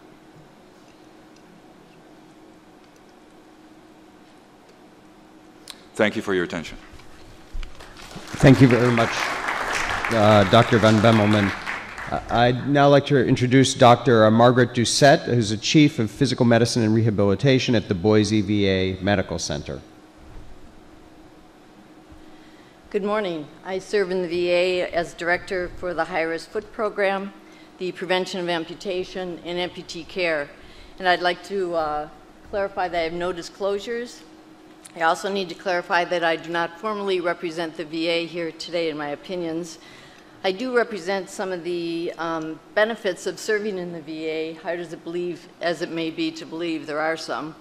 And what we've been able to do in our population of patients is utilize the arterial pump.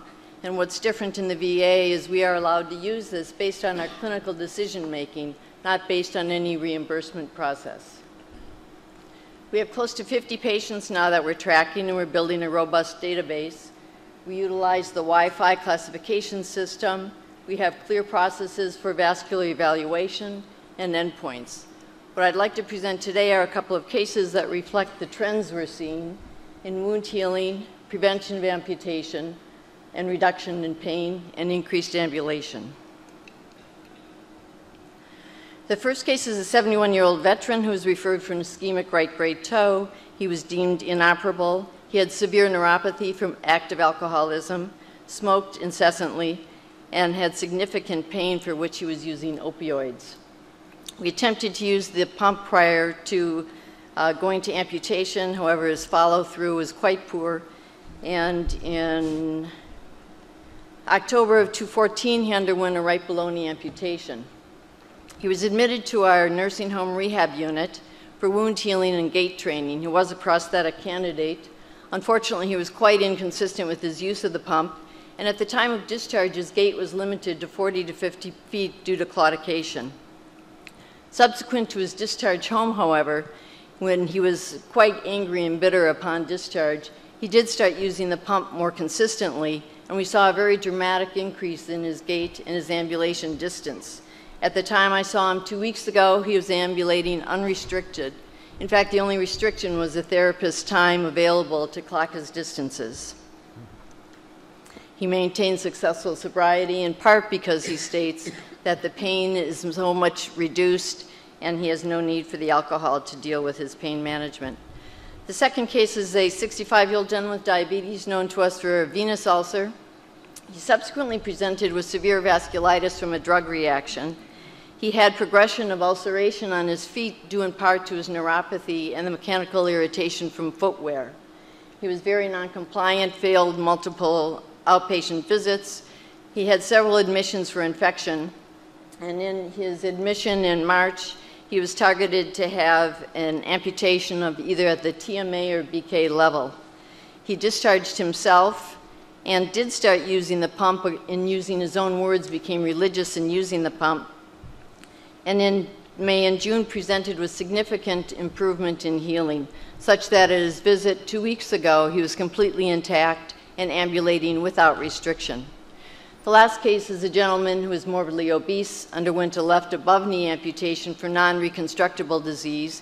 He had concurrent disease and pain on the other side. At the time of amputation, we started him on the pump, and now almost 2 years later, he has maintained an intact limb. He's had multiple superficial injuries from running his wheelchair into various objects and people, but has gone on to heal and has maintained an intact limb. In summary, I'd like to advocate for having the pump available for those individuals who are not surgical candidates for either the extent of their disease, comorbidities, or self-care deficits. We found it to be cost-effective and clinically effective. Thank you for your time. Thank you very much, Dr. Doucette. I'd now like to invite Dr. Michael Dake, from the Department of Cardiothoracic Surgery at Stanford University School of Medicine, who is here representing Cook Medical. Thank you, Mr. Chairman. Good morning. I'm an interventional radiologist, and on behalf of Cook Medical, I'd like to present its statement to the panel this morning. These are my disclosures. MEDCAC convened today to answer the following questions. For adults with asymptomatic lower extremity PAD, lower extremity intermittent claudication, and lower extremity critical limb ischemia, how confident are you that there is sufficient evidence for an intervention that improves immediate and near-term health outcomes and long-term health outcomes? As global principal investigator of the randomized Silver PTX drug-eluting trial, I would like to say that clinical studies with this device should provide confidence in this technology's ability to improve outcomes for patients with intermittent claudication and critical limb ischemia. The Silver PTX drug-eluting peripheral stent was developed to address limitations of existing therapies. It has been tested in a clinical program that includes studies along the disease progression continuum in terms of clinical manifestations and anatomic involvement. Starting with the randomized clinical trial and moving on to the single-arm study and the Japan post-market surveillance study, the devices has been evaluated in increasingly complex patients and lesions. The Silver PTX randomized clinical trial allowed for randomization of the DES therapy versus angioplasty and provisional bare metal stent placement. With a mean age of 68 years, the majority of patients enrolled in the randomized clinical trial were Medicare beneficiaries. At 5 years, Silver PTX demonstrated a 48% reduction in reintervention compared to endovascular standard of care comprised of optimal PTA or provisional bare metal stenting after failed PTA. Likewise, the patency rates at 5 years were also statistically significantly different. At 5 years, Silver PTX has a superior clinical benefit in terms of rate of freedom from persistent or worsening claudication, rest pain, ulcer, or tissue loss. And this clinical benefit was statistically significantly different when compared to endovascular standard of care. These metrics of freedom from TLR, patency, and clinical benefit were also statistically significantly better than for provisional Silver PTX versus provisional bare metal stenting. Now, beyond the randomized clinical trial, looking at the single-arm study and the Japan post-market study, we can see that although the single-arm study in Japan PMS did not involve Medicare enrollees, these studies represent a broad real-world patient population with a large majority of patients greater than 65 years of age. The increasing complexity of disease across these three studies is manifest by higher frequency of renal failure and renal disease, total occlusions, in-stent restenosis, and CLI as we go across from left to right. Also note the lesion length increases from 6.6 centimeters up through 10 and 14.7 centimeters. Now, despite these differences across the three trials, the overall freedom from TLR is similar. in both pre-market studies compared to the randomized clinical trial. Likewise, the overall primary patency by duplex ultrasound is similar in the Japan PMS compared to both pre-market studies. In conclusion, Zilver PTX is the single most rigorously studied device for treatment of PAD of the SFA. 7 completed or ongoing clinical studies for regulatory submissions with greater than 2,400 patients. The 5-year data for Zilver PTX demonstrates superior clinical benefit and greater than a 40% reduction in reintervention and restenosis versus both endovascular standard care and bare metal stents through 5 years. Consistently positive clinical results in the U.S. Medicare population and similar populations around the world, both in claudicants and CLI, resulted in the CMS granting substantial clinical improvement and conferring the new tech DRG add-on status for Zilver PTX. Thank you very much. Thank you very much. I'd now like to introduce Dr. Ronald Fairman, who's the Clyde F. Barker William Maul Measy Professor of Surgery, Chief Division of Vascular Surgery and Endovascular Therapy at the Hospital of the University of Pennsylvania. Thank you.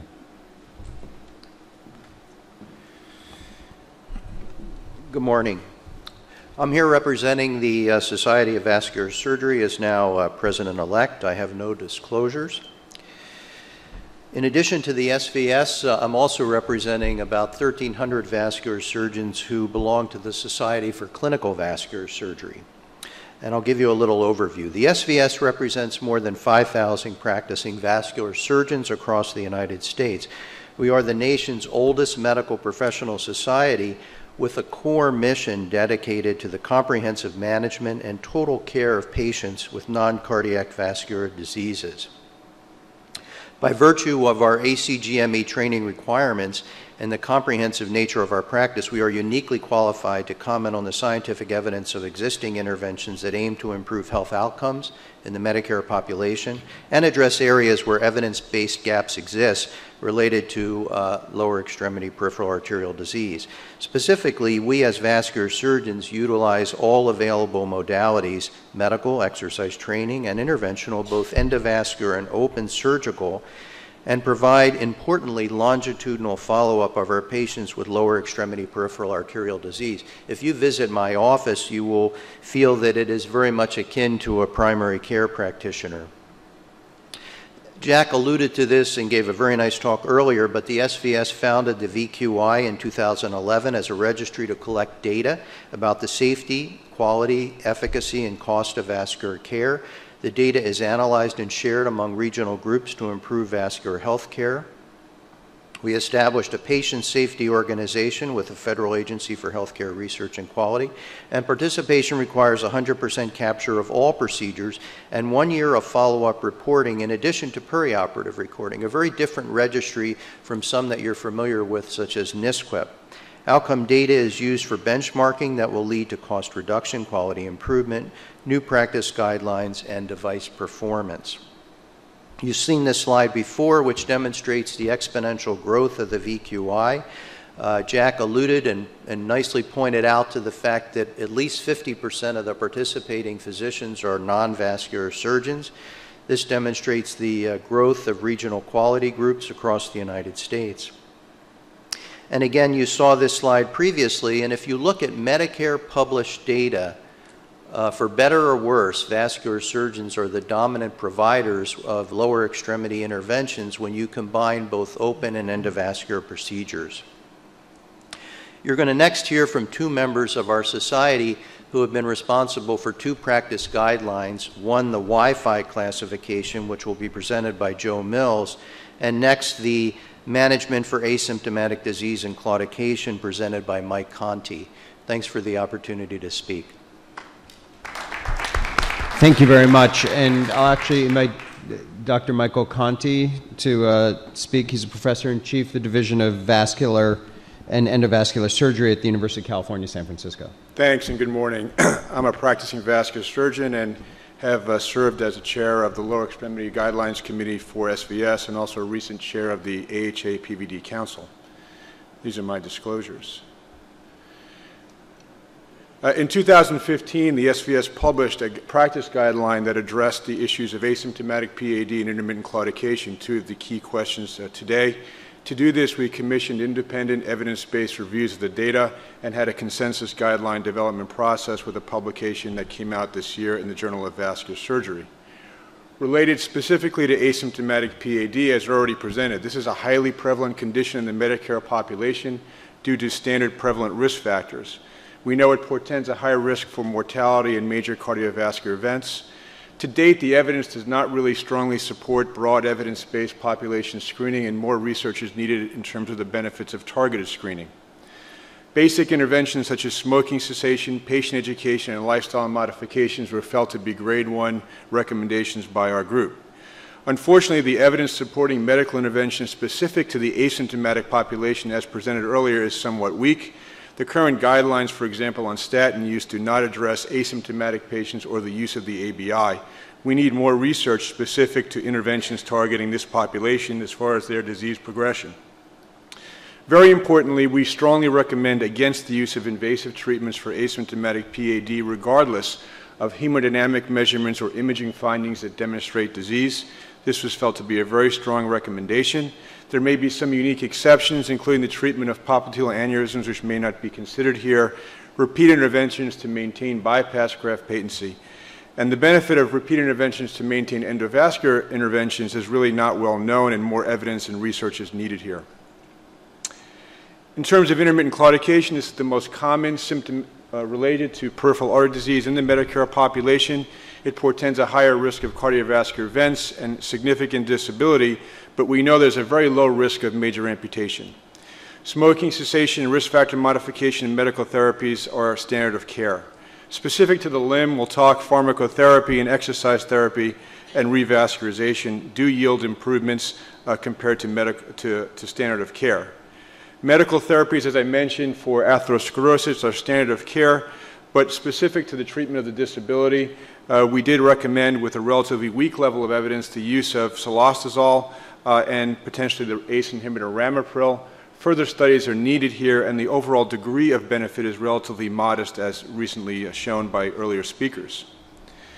Importantly, supervised exercise does have very strong evidence to support its use in improving functional outcomes in claudication, and even home-based exercise now has growing evidence to support potential efficacy, and we recommend this as a first line of treatment for most patients. The limitations currently are lack of reimbursement, and also the data also lacks in terms of long-term sustainability of the intervention on patients. As far as revascularization, we understand and we recognize the limitations of the current data that are available. In current practice, revascularization for claudication must be a carefully considered individualized decision based on numerous factors such as the severity of disease and the anticipated risk versus benefit. Key factors that are predictable include comorbid conditions and the anatomic pattern of disease that we know determine the subsequent efficacy. Importantly, our groups decided that it was time to submit a minimal threshold of efficacy for this disabling disease, which is non-limb threatening. We believe that on average, patients should expect at least 2 years of clinical benefit for an invasive therapy for claudication, and that should be tailored to the anatomic circumstance where those expectations exist. And although the level of evidence to support this presently is low, clearly more research is needed to support this kind of evidence, and we need longer-term data than the regulatory studies currently afford us. Thank you very much. Thank you very much.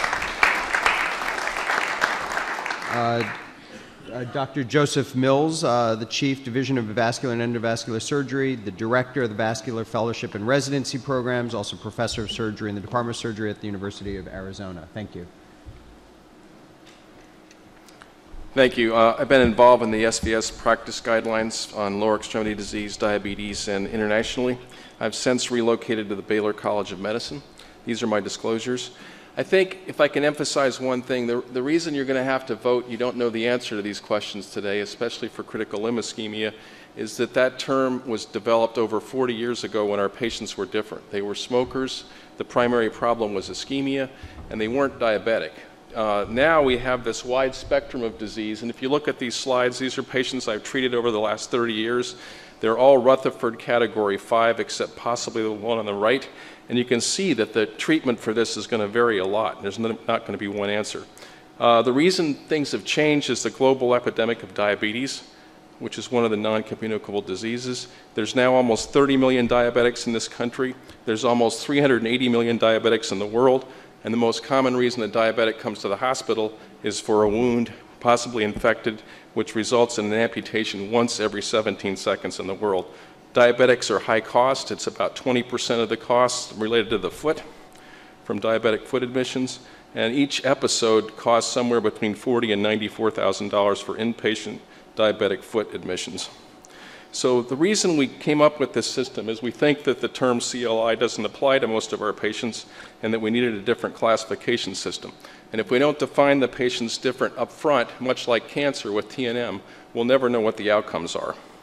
So why do I say that?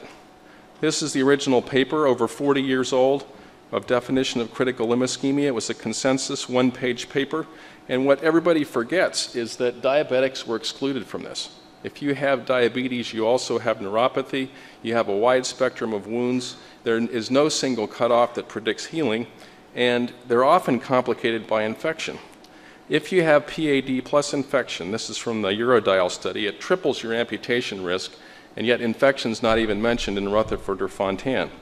So we think ischemia is a spectrum, and how much revascularization, or even if revascularization is required, depends on other things than just ischemia.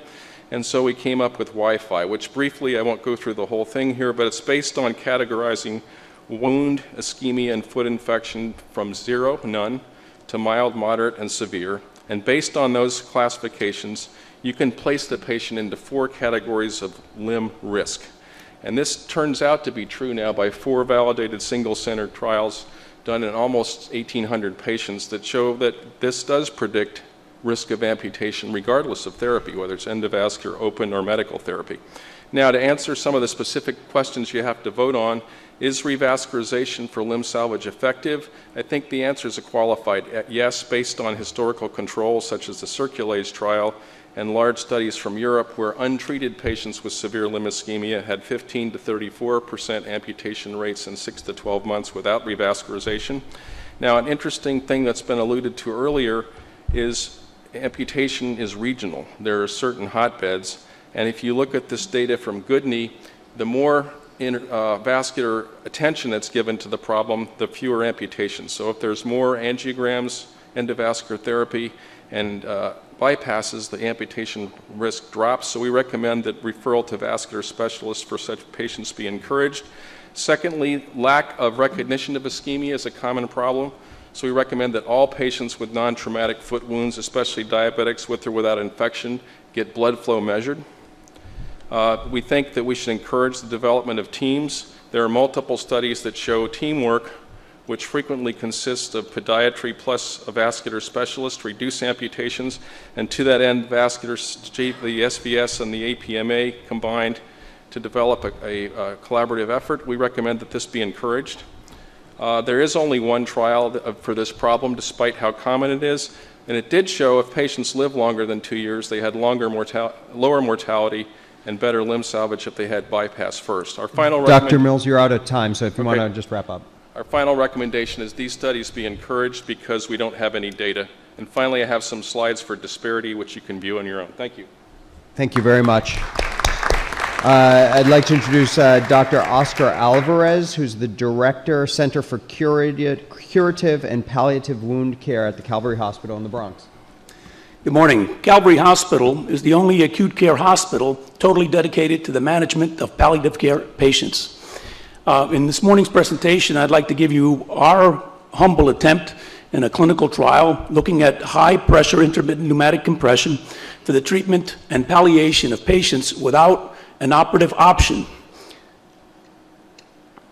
My disclosures, I am a Yankee fan, being here in Oriole country, and none others other than the funding for the study, which I'll mention later. There are several HP-IPC devices available, and they vary tremendously in cost. Compression has been used to treat PAD and CLI since 1917, and there's quite a bit of evidence, albeit not always graded to the standards of today's standards, but quite a bit of evidence, in fact, exists. There are also systematic reviews available also. in our study, we screened 64 patients. We randomized 34. And it took us almost 5 years to actually do this trial. So this gives you an idea how difficult they are to do. There were 18 in the treatment group and 16 in the exercise group, which was not supervised. And the major evaluations involved different wound healing, pain, and mostly patient-reported outcomes. Here's an example of the pump. As Dr. Van Bemmelen pointed later, before this talk, they are a rapid high-pressure compression provided at intermittent times. We used the Baker-Wong phase scale and the VET scale for evaluating pain, and we used a short form 36 to evaluate quality of life, both physical component and mental component. The statistics are here. The mean peak walking times for HPIC and control were both increased, a little greater for the HPIPC, especially at the 16-week time point. It took 16 weeks, but if you look at the mean change from baseline and peak walking time, at 4, 8, and 16 weeks, the 16-week group showed statistical significance. The ABIs did not significantly change. However, the temperature change between the foot and chest ratio did increase, showing a sign for vascularization. The perceived improvement from the health survey questionnaire showed here that there were statistical significances in both the physical function and bodily pain, comparing both the HPIPC group and the exercise control. The percent reduction in wound care, only 20% completely healed, which was 7 out of the 43, out of the 34, but in fact they all improved. Here's an example of improvement but not healing. You can manage a wound like the panel on the right very easily. These are not difficult wounds when they start to heal. Leg pain at baseline and after treatment was statistically significant when you use the Baker-Wong scale in favor of the HPIPC.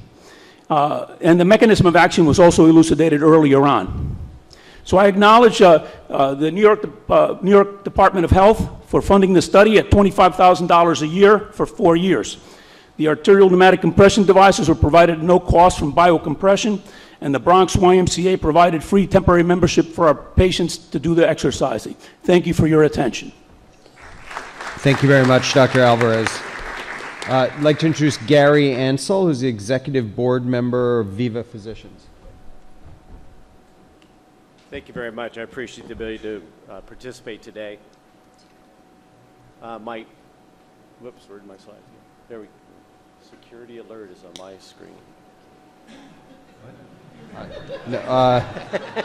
Okay, we also can't hear you despite the fact that you're unsecure. Okay. All right. Just as long as I don't get strip searched, I'm good. Probably for all of us. So I'm glad to present to the MEDCAC panel. Don't take that time from me. My travel lodging was supported by a not-for-profit Viva Physician Group, which is a multi-specialty group based on research and education for vascular disease. These are my financial statements. I'm the system medical chief for vascular at a large healthcare system that's a multi-leveled hospital, multiple different specialties, and primarily a non-RVU quality-based performance model for reimbursement. I'll be addressing the critical limb questions. The take-home points and things that I left a nice big slide set for you to review, but I'm not going to reiterate all the things you've heard about the prevalence of peripheral arterial disease, how this is a brittle population, how they have a very poor early and late prognosis. I really want to get to the fact that this is a diabetic population that's expanding. You've already heard that this leaves out a number of the patients from the Rutherford class. And as you'll see, what I want you to point out is that these are infrapopliteal lesions, usually long total occlusions. But even that is not what's really about. And even the best trial doesn't take into account the fact that many of these patients do not have patent plantar arches. The reason that's important is if you don't provide perfusion to the area that is not getting blood flow, the chance of healing goes down. This should not be an endo versus surgery requirement. This is actually customizing the care for the patient to make sure that we get the best chance for healing. Angiosome model, which is perfusing the area that has limb ischemia or wound, is the model that we should be using to make sure we're supplying the blood that needs to be there for heal. As you can see, if you don't do that, your chances of healing go dramatically down, and this is the diabetic population. This is just a picture of a bunch of the patients that have diabetes that don't have intact plantar arches and why we have to be very aggressive. whether it's a heel ulcer or a toe ulcer, is very different on how we should be approaching these patients. I'm going to give you an example of that. This patient has pretty good flow to the anterior tibial artery, but it really needs reconstruction in the foot to be able to get flow to that heel ulcer and the toe ulcer. With advanced therapies that's only available at several hospitals in the United States and around the world, but pioneered in Italy, you can see that with this new technology, we've been able to get through these total occlusions and really supply this with long balloon angioplasty and come up with reperfusion for these limbs where the area is being destructed. This is not just diabetics, but is also in the dialysis patient population. And in summary, I want you to know that there's not just one technology that's best. Even in endovascular, you're going to see that this patient population needs to be treated when they're ambulatory. We want to make sure that they get the best device for that wound. And that may be different for the lesion, it may be surgery, but we have to customize this to the patient. Yes, there's data. If you look at Italy that has the lowest amputation rate in the world, you can see that almost 1,000 patients with a 5-year repeat intervention rate of 12.7%, very high limb salvage. Whether it be excimer laser or the more recent balloon angioplasty, very low 1-year retreatment rates with very high limb salvage rates. You've already heard and you will hear about the basal trial. And again, we're seeing longer-term data for both surgery and endovascular. It's about customizing for the patient. So with that, I'll go to my final slide just to summarize and keep us on time. But I've given you a slide set that you can go through to get all the different trials. One of the things is that as we've seen endovascular increase and vascular surgery decrease, we have seen a lowering of the amputation rate, and that's important. And I'll get to the take-home messages. Modern management of CLI is a balance between arterial conduit and limb preservation and a patient's functional outcomes. Technology and techniques will continue to evolve and allow us to improve on current treatment options, both endovascular and surgery.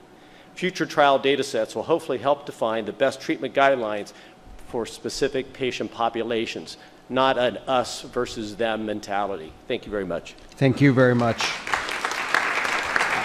I'd now like to introduce Dr. Kenneth Rosenfield, who's the president-elect for the Society for Cardiovascular Angiography and Interventions. Come up. Thank you. Sorry. Is that, oh, thank you. So my name is Ken Rosenfield. I'm president-elect, as you said, of the Society for Cardiac Angiography and Intervention, or SCI. I'm an interventional cardiologist and a vascular medicine physician and a section head for vascular medicine at Mass General Hospital. I co-founded the NCDR carotid and peripheral vascular intervention registries and have led many PAD trials with Dr. Menard, who spoke earlier, and Dr. Farber. I'm the co-PI of the BEST CLI trial, which emphasizes, again, the multidisciplinary team approach to CLI. And I was the PI of the Levant 2 drug-coated balloon trial, which was recently reported in the New England Journal, which sets a new standard for rigor in PAD device trials. These are my potential conflicts.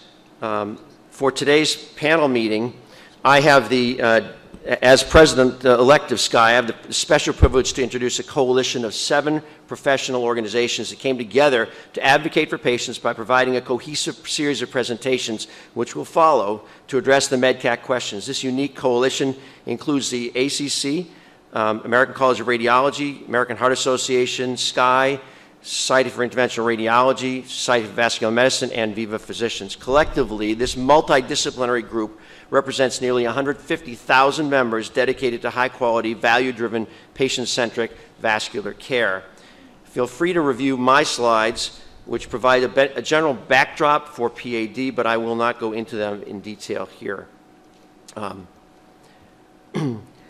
What I will say is the next 8 speakers will speak to these issues, and they are members of this coalition, and they include Dr. Beckman, who's going to talk about underdiagnosis and undertreatment of patients with PAD, Doctors Jerry Bartholomew and Rob Lickstein talking about asymptomatic patients with PAD, Drs. Jaff and Arano addressing intermittent claudication, Dr. Shishabor, who will address critical limb ischemia, and Dr. Misra, who will talk about evidence gaps in treatment decision-making.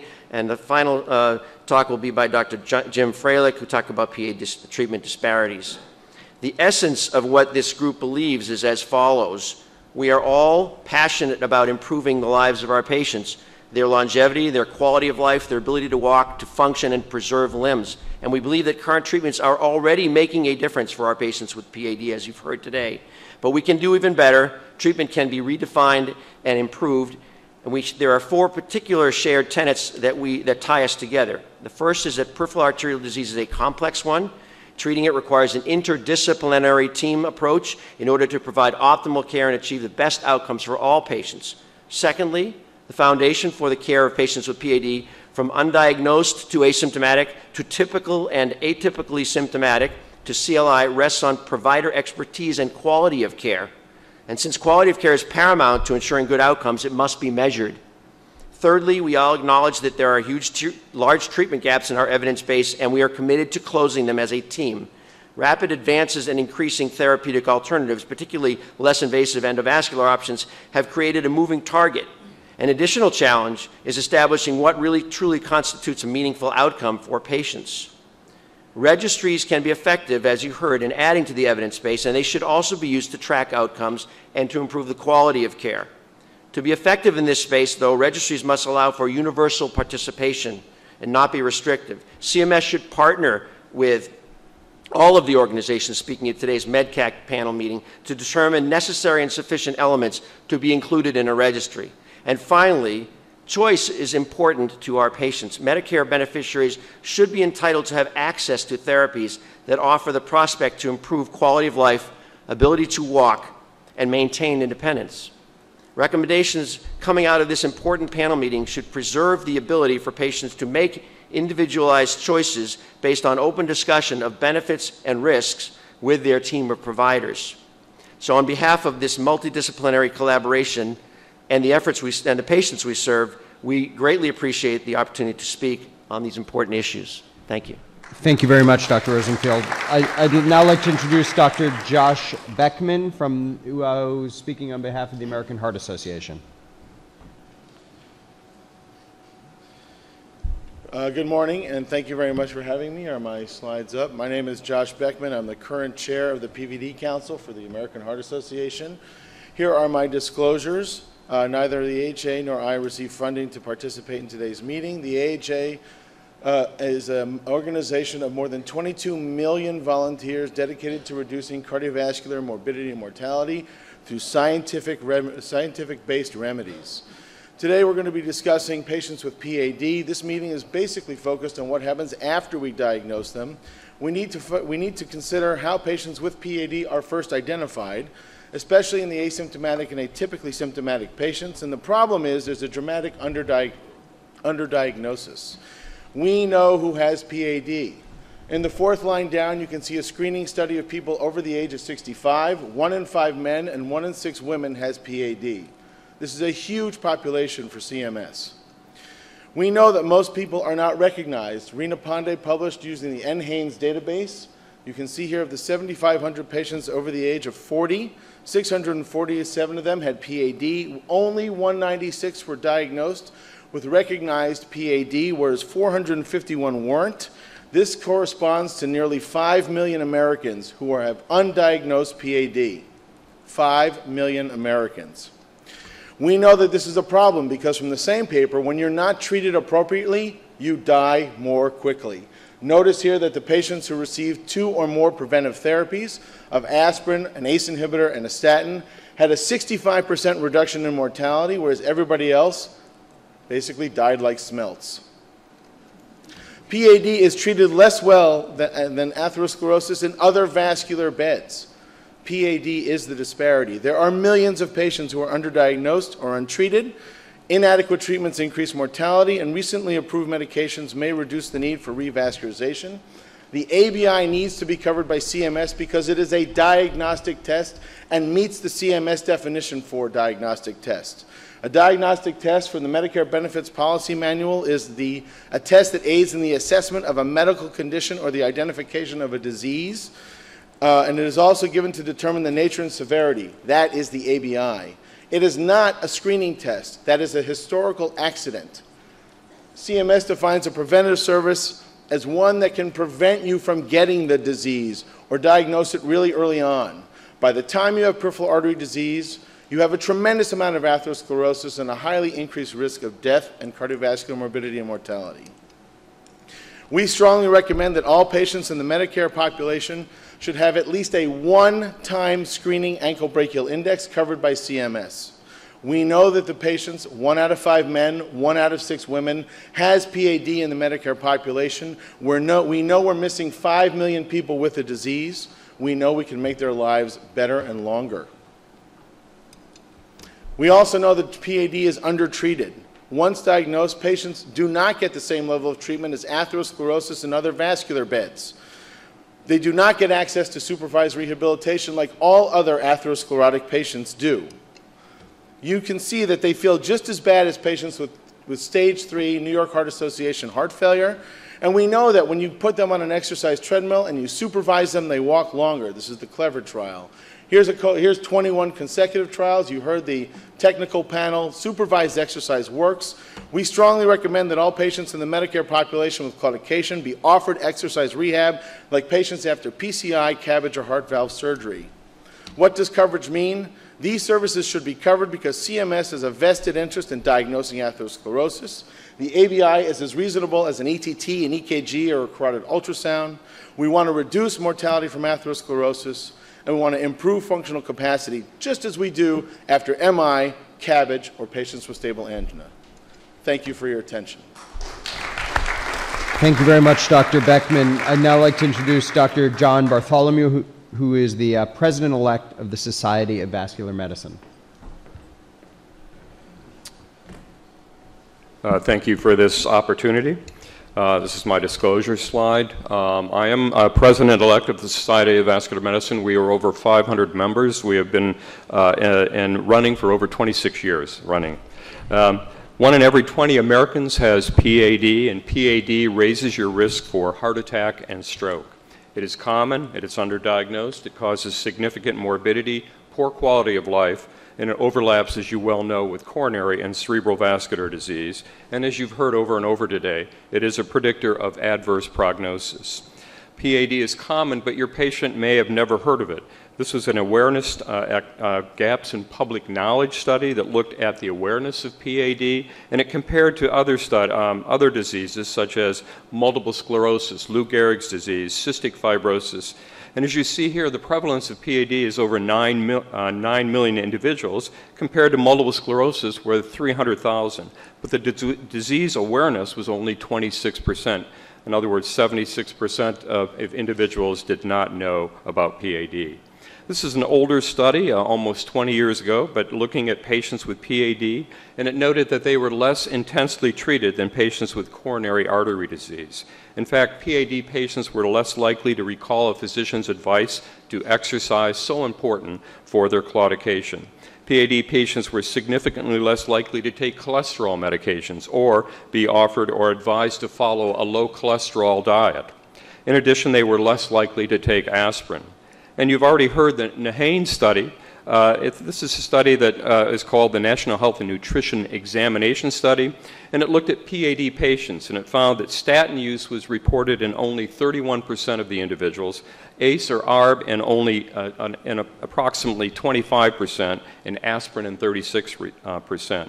And as you've heard, this corresponds to over 5 million people not taking a statin, 5.4 not taking an ACE or an ARB, and 4.5 not taking aspirin.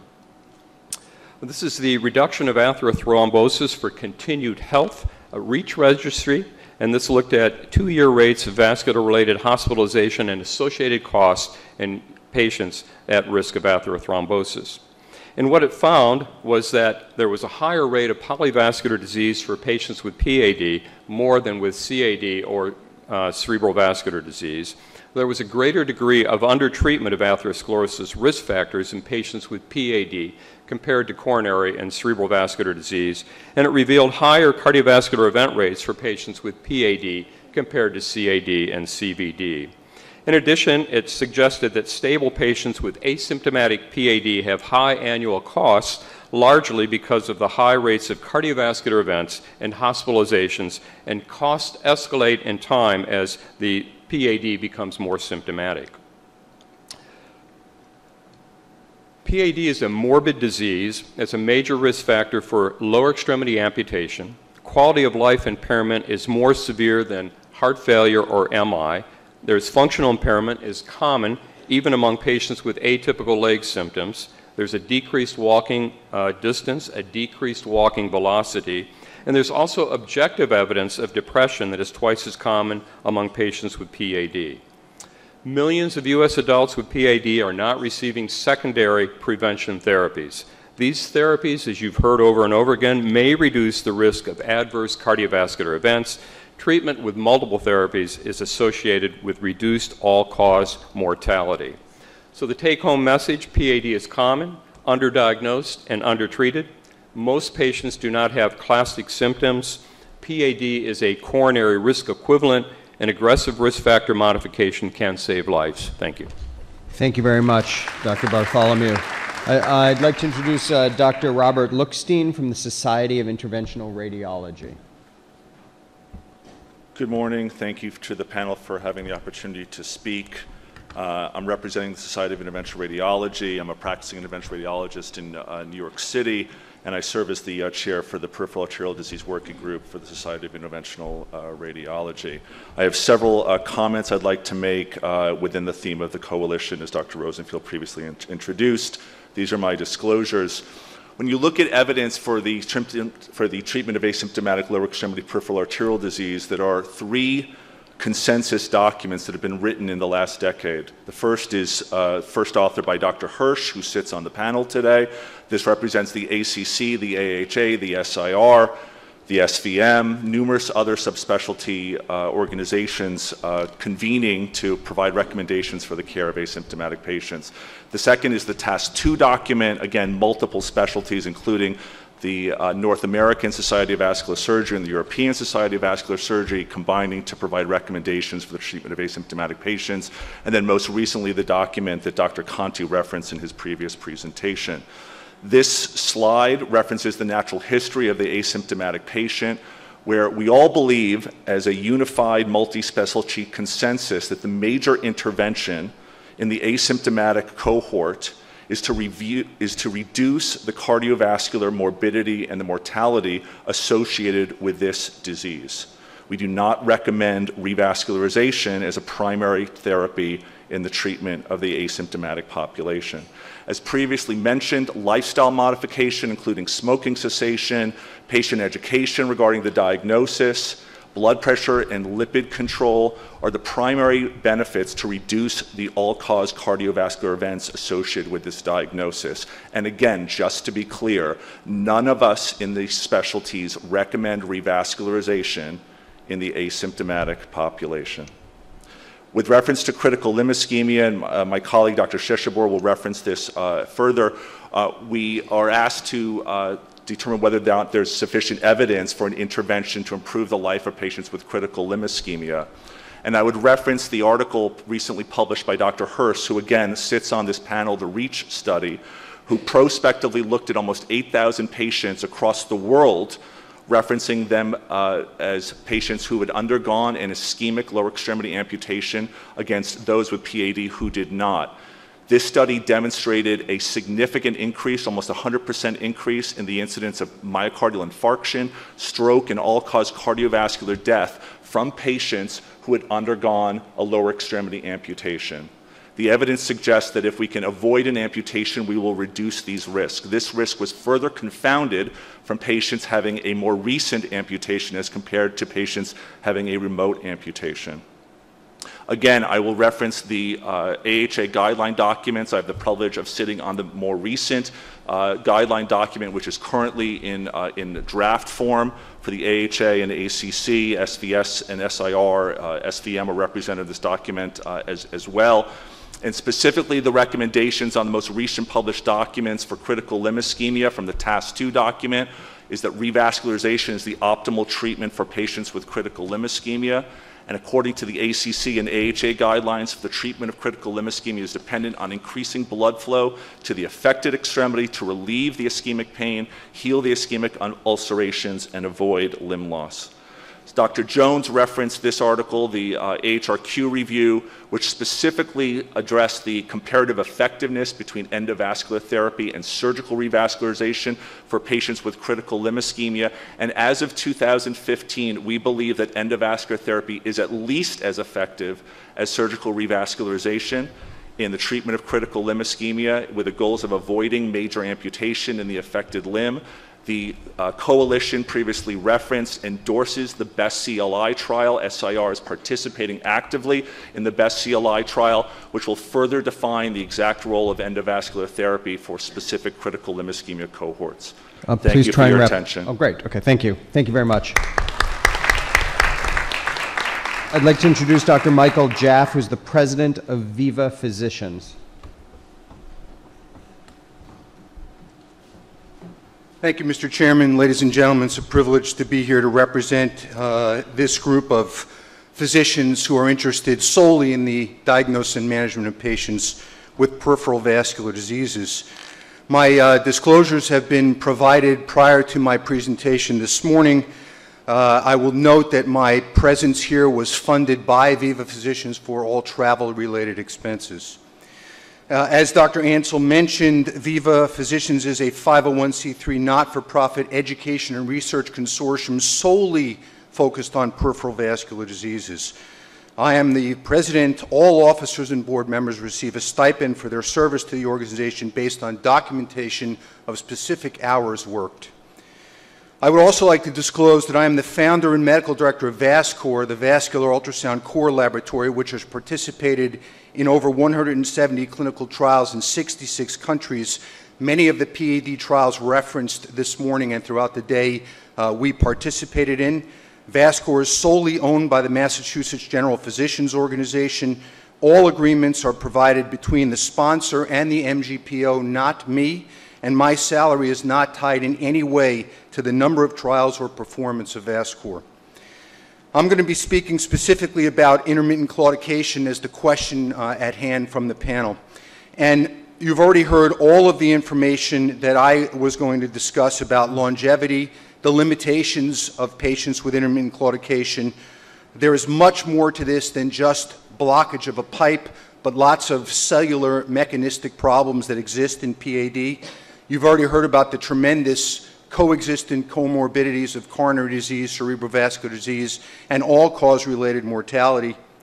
We understand the risk factors, including diabetes, which is not only the Medicare population, but around the world as well. The question about sufficient evidence about interventions that improve the immediate near-term and long-term outcome is true. It's absolutely true if we're talking about improvement in functional ability. You've already seen all of the information about exercise. We wholeheartedly support coverage of exercise therapy as a principal and primary treatment for patients with intermittent claudication. In addition, we feel it's critically important that all full medical therapy be offered as first-line treatment. You've already seen an excellent presentation by my colleagues from Duke about this technology assessment, and you heard from Dr. Dake about some of the information about a drug-eluting stent. There were a number of studies that were not included in that initial presentation, and although reviewed today by Drs. Schuyler Jones and Manesh Patel, there's lots of information there worth this panel understanding, and you can review that in the slides. What I would like to call your attention to is this. We now actually do have data demonstrating functional improvement in patients who were treated with an endovascular intervention. This is 12-month data from the IMPACT SFA trial published in December in Circulation, demonstrating that although the 6-minute walk time did not change between the drug-eluting balloon and the bare balloon, there was a dramatic 88% reduction in fewer interventions in those patients who had the drug-eluting balloon, suggesting that risk to patients for complications and cost are clearly to the advantage. And this is the first this has been shown. We've also already heard about the CLEVER trial. The IRONIC trial, a similar study looking at quality of life, demonstrated in patients with claudication that if they received an endovascular intervention, they had an improvement not only in physical functioning, but in quality of life. Finally, I would like to remind you that one of the great parts about being in the field of vascular medicine and taking care of these patients is the dramatic advance in technology and the quality of the literature that has been generated over the past several years with great anticipation for improved outcomes and data in the future. Thank you very much for your attention. Thank you very much, Dr. Jaff. Now I'd like to introduce Dr. Herb Aronow, who's the chair of the American College of Cardiology. I'd like to thank the panel for the opportunity to speak today. I want to clarify, I'm actually not the chair of the ACC, but of its Peripheral Vascular Disease Council and Section. My apologies. None taken. That would be quite an honor to be the chair of the ACC. So. My potential conflicts are shown here. They're largely societal and not financial. The American College of Cardiology did support me in travel expenses for today. The ACC is a nearly 50,000 member organization, a not-for-profit, and its members are responsible for caring for patients with cardiovascular and, as it relates to today's presentation, patients with lower extremity PAD. My task is a little easier than those who came before and who will come after me today, and then I'm here to ask questions rather than answer them. And I'm going to specifically address a few gaps as it relates to the patient with intermittent claudication, long-term outcomes gaps, and some subgroups and the gaps associated with them. I think before I launch into that, I would just reiterate points made earlier today in that the research paths we pursue, whenever possible, should be multidisciplinary and should, wherever possible, include the wealth of registry data we have available to us through our quality improvement initiatives at the ACC NCDR and the SVS VQI. With regard to long-term outcomes, there is a lot we don't know. We really don't know what the relative effects are of contemporary medical therapy versus revascularization on late functional status and quality of life. We really don't understand the relative patency of most contemporary endovascular therapies beyond 2 years. We know little about the cost effectiveness of revascularization plus medical therapy. And when I say medical therapy, I include in that both medication and lifestyle interventions such as supervised exercise versus medical therapy alone. We don't know whether if there were coverage for supervised exercise therapy, what would happen with endovascular and open surgical revascularization rates. They might very well plummet.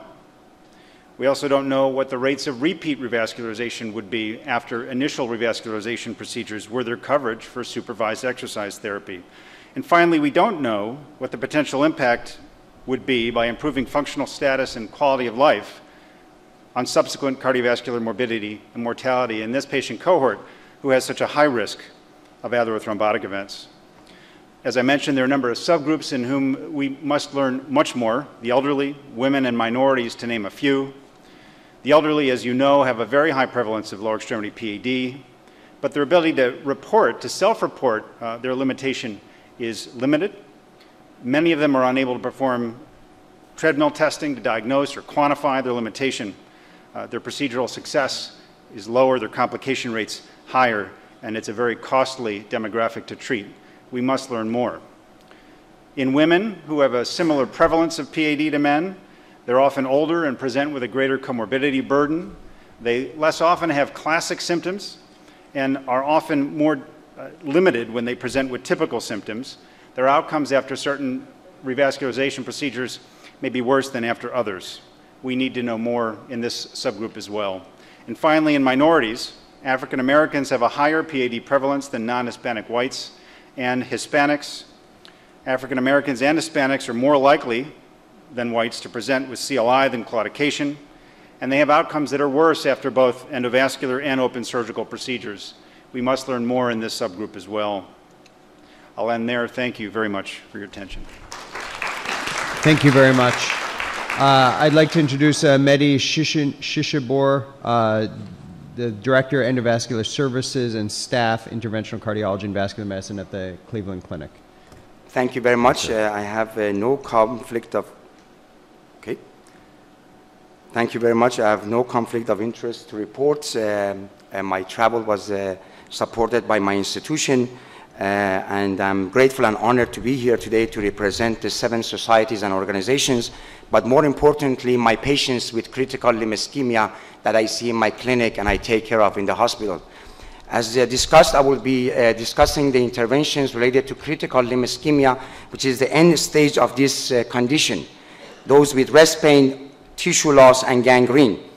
And let there be no doubt, as presented today, that all guidelines have recommended a class 1 indication for revascularization for patients with critical limb ischemia. That means the revascularization is the cornerstone of therapy for patients with this specific condition with ulcers, tissue loss, and gangrene. And that has been supported by every guideline that has been published to date, including the ACC/AHA guidelines. Unfortunately, if you look at the data, you see that the significant portion of the patients with critical limb ischemia are not getting this treatment. On the x-axis is the regional intensity of vascular care across the United States in patients that have Medicare. On the y-axis, the authors asked a very simple question. What's the proportion of patients that undergo amputation and get a vascular workup in the year prior to their amputation? And as you can see, depending on the intensity of the region, between 40 to 70% of the patients that get an amputation have no type of vascular workup or intervention prior to their amputation. As alluded earlier, there's a direct correlation. Very few things in medicine have a correlation of 0.87 between revascularization and amputation-free survival. Again, shown here on the x-axis is the intensity of revascularization rates, meaning more revascularization, the rates of amputation were lower in those that had, in those regions that had higher rates of revascularization. And again, the basal trial was mentioned earlier. The question of which approach is better. Is it open or is it endo? And I think Dr. Ansel said it beautifully. This is not about open or endo. This is about a personalized approach, an individualized approach to the patient. A particular patient may benefit better from endovascular, while another may benefit better from open, and one may benefit from a hybrid approach.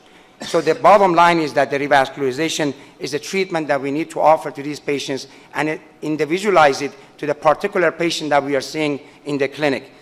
This condition has significant morbidity and mortality. The patients that have CLI have significant pain. They have significant burden from a psychosocial standpoint. And obviously, they have a significant decline in their functional ability. And we know that ulcers are a prelude to amputation. That's the time that we have to intervene and prevent amputation in these patients, given the morbidity and mortality associated with amputation. This slide was shown earlier. There's a significant variation.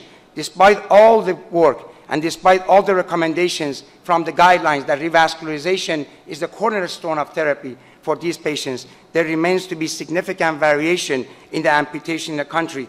But it's not just variation. It's a variation that's linked to race. It's a variation that links to the socioeconomic status. These are rates of amputation across various races depending on intensity of revascularization. Again, showing that blacks have significantly more amputation rates than whites.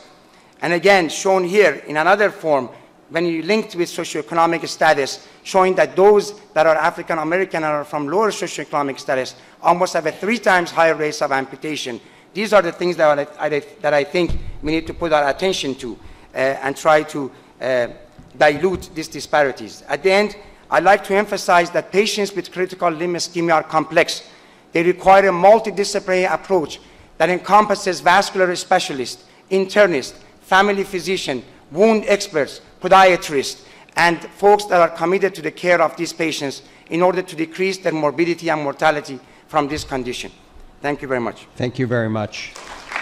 I'd like to introduce Dr. Sanjay Misra, who's a professor of radiology at the Mayo Clinic.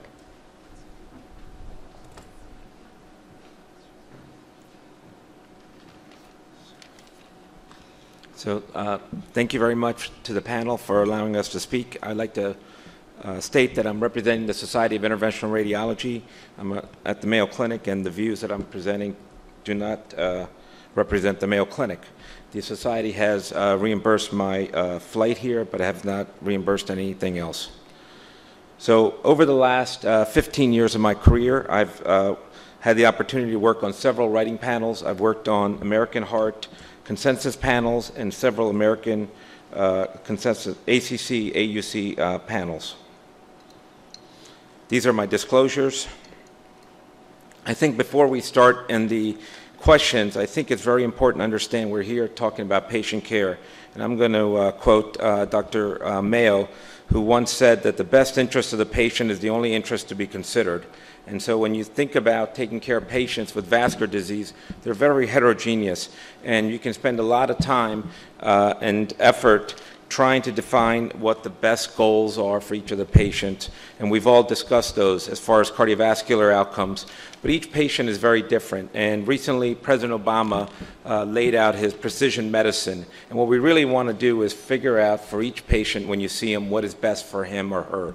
And so what I'm going to try to talk about is, one, what is the role of endovascular treatment of SFA in patients with intermittent claudication versus supervised exercise therapy? And then what is the role of endovascular SFA treatment in advanced chronic kidney disease? And so this is the ERASE trial, which was published only in abstract and presentation form, and it was presented at American Heart a few years ago. And it dealt with intermittent claudication patients, and it was to compare the effectiveness of treatment versus SCT, plus SCT versus supervised exercise therapy for intermittent claudication. And this was the randomization scheme. And as you'll see, I'm going to show you the results. At 12 months, patients that were revascularized all walked faster. So this is one of the important things. Unfortunately, supervised exercise therapy is now reimbursed in the US, and we would advocate for reimbursement for SCT. This is the VASQ QOL scores, and these all improved as well. These are secondary interventions of patients that were treated with SCT versus endovascular therapy, and as you can see, the secondary treatments were increased in patients that only underwent supervised exercise therapy. What about advanced chronic kidney disease? I'm going to show you some single-center data of our own in 440 patients that underwent PTA or stent placement. These are the procedural details, and what I want to show you is this is the mortality for different stages of chronic kidney disease.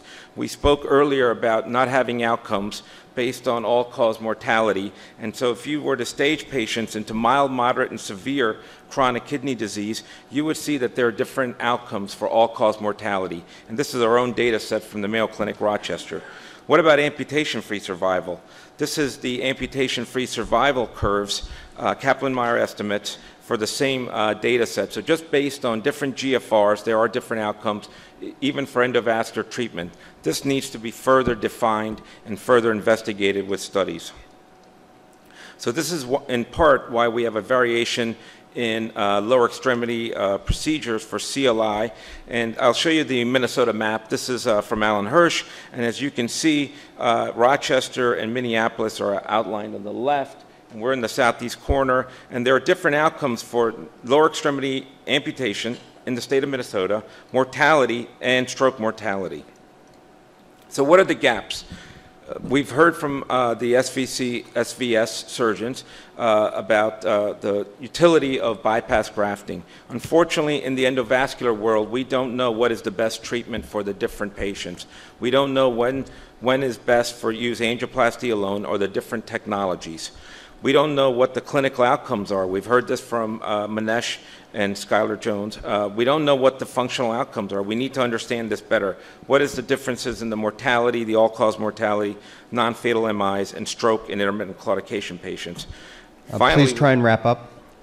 Thank you. Finally, we need to understand where are the individual roles for each of these technologies. Thank you. Thank you.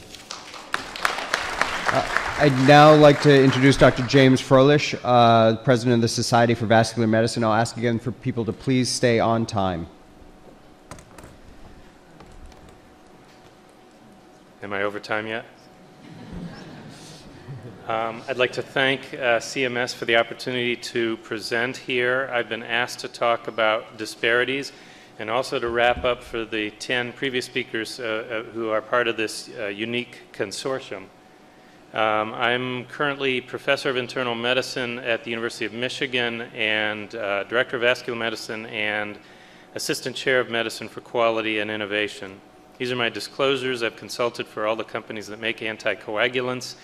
My travel and participation here today was supported by the Regents of the University of Michigan. The University of Michigan is a nonprofit educational organization that produces and sells the finest higher education opportunity in the country and the finest football team. I have data to support that, and I'll meet with anybody on the outside afterwards, but I want to point out that I think it's CMS policy that fisticuffs on campus are prohibited.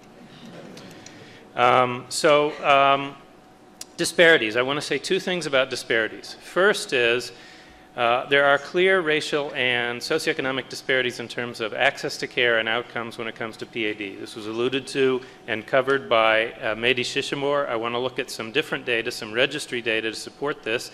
These are amputation rates among black and non-black populations. You can see the disparity is astronomical, and this is true for every age group.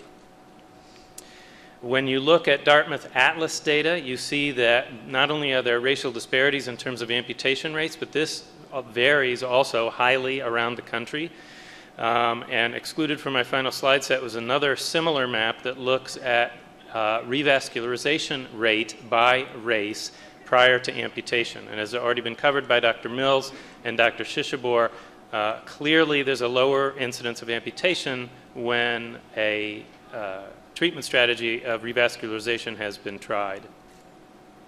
There's a lot of evidence suggesting socioeconomic status also has a huge impact on the likelihood of receiving revascularization and amputation rate. These are data from UCLA using California state reimbursement data to show the market disparity in terms of amputation rate based on income. These are zip codes.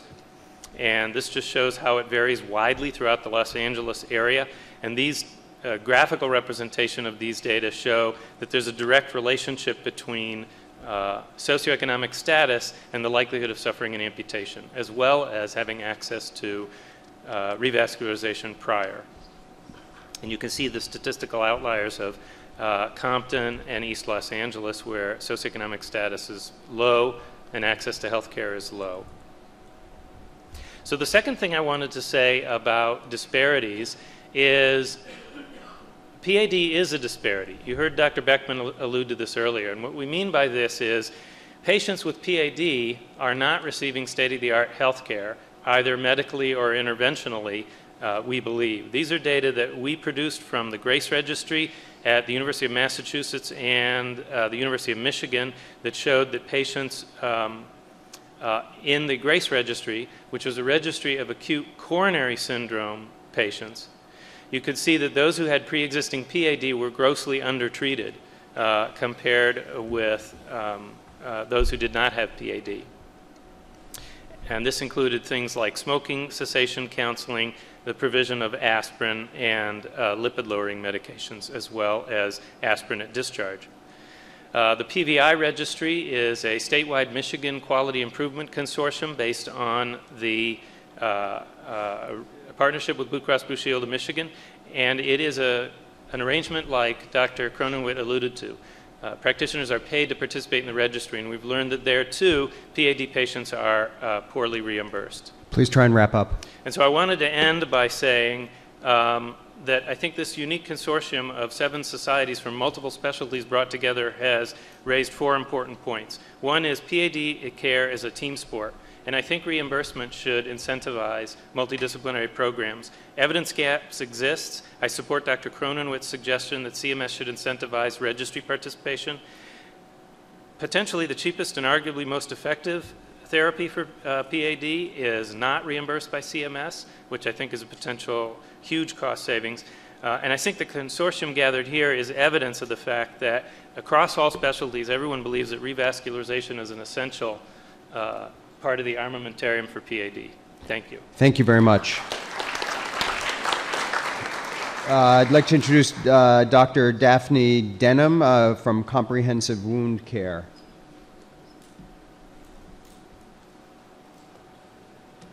Thank you very much, ladies and gentlemen. I'm glad I'm at the end because rather than data, I've got some patient examples from my practice.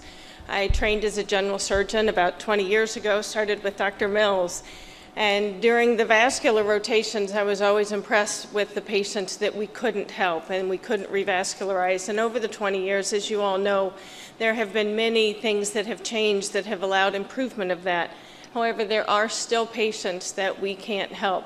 I do not have any disclosures. And the patients that we have helped with the arterial pneumatic compression pumps are extremely grateful for the help. The first is a 97-year-old gentleman that I met with rest pain so badly that I didn't appreciate how mentally alert he was. He couldn't even sit still in the office, constantly shuffling his feet, trying to get comfortable. We've all seen patients like that. His wound was wet gangrene of his fifth toe. He quit smoking in 1937, and as I said, was mentally alert. And this is a photo of his wet gangrene, and you can all appreciate the shininess. He's got some edema. He had a vascular bypass surgery years before. But by Wi-Fi criteria, his amputation risk is greater than 50%. His ABIs, they couldn't even detect a toe pressure on his great toe on the right, and about 30% flow. Severe critical limb ischemia. He declined further workup. He said, I'm 97, I don't need this, but he was grateful to have any opportunity to get rid of the pain. He started wearing the pneumatic arterial compression pumps, and instead of 3 hours a day, he would sit in his chair and wear them 8 hours a day because he had some comfort during the time that he wore them. Within 6 weeks, his rest pain was completely resolved, and he was immensely grateful. His wound remained a dry, stable eschar, which fortunately we were able to hold off on everyone wanting to amputate him. And he died 3 months later in his sleep, but as I said, rest pain-free. The other was a 94-year-old. She's 95 now. I've known her several months. She presented with a simple blister. Her story, she was not a diabetic, also quit smoking in the 40s, but fairly mentally alert. Her wound demonstrates bone in the center of the wound. This is her Berger's test, impressive critical limb ischemia. Her ABI is not as impressive, but a toe pressure of 37, which is below the 55 needed to heal. 7 months later, she actually has completely healed the wound, which has surprised all of us because at times we got hospice involved. Her rest pain has resolved also. The next patient's 80 years old, had a previous amputation 10 years ago, and I'll slip through quickly. He presented with this ulcer, but he also had an arm sarcoma that he was getting worked up and had surgery, so he wanted no further workup. But because of his amputation, his PCP said, I want you to see someone before you progress on all the other. You can see his prosthetic in the other picture.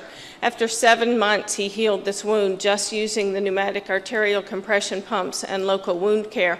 And I saw him back 11 months after we first initiated the pumps, and he actually came back to say, I just want to thank you. My feet are warm, all of his wounds were healed, and considering that he had a golden limb, he was extremely grateful for the opportunity to have improved perfusion of his remaining limb. This last patient, I was in my office the day that the slides were due. Like all of us, we put it off till late, but he has severe critical limb ischemia as well, and he was not deemed a candidate for intervention, neither interventional radiology or by surgery. And in just 4 weeks' time, he too, his pain was much improved, and he was grateful. Over the past 5 years that I've been doing exclusively wound care, I have seen at least over 100 patients. I think the numbers were up in the 130s, but I've moved around a little, so my data was not clean. I know we've had 20 deaths, but we've had 2 amputations out of the patients that we have added pumps to. Some of these have been interventional candidates, and we have added the pumps in conjunction with it. But all others have healed or are healing and are grateful for the opportunity.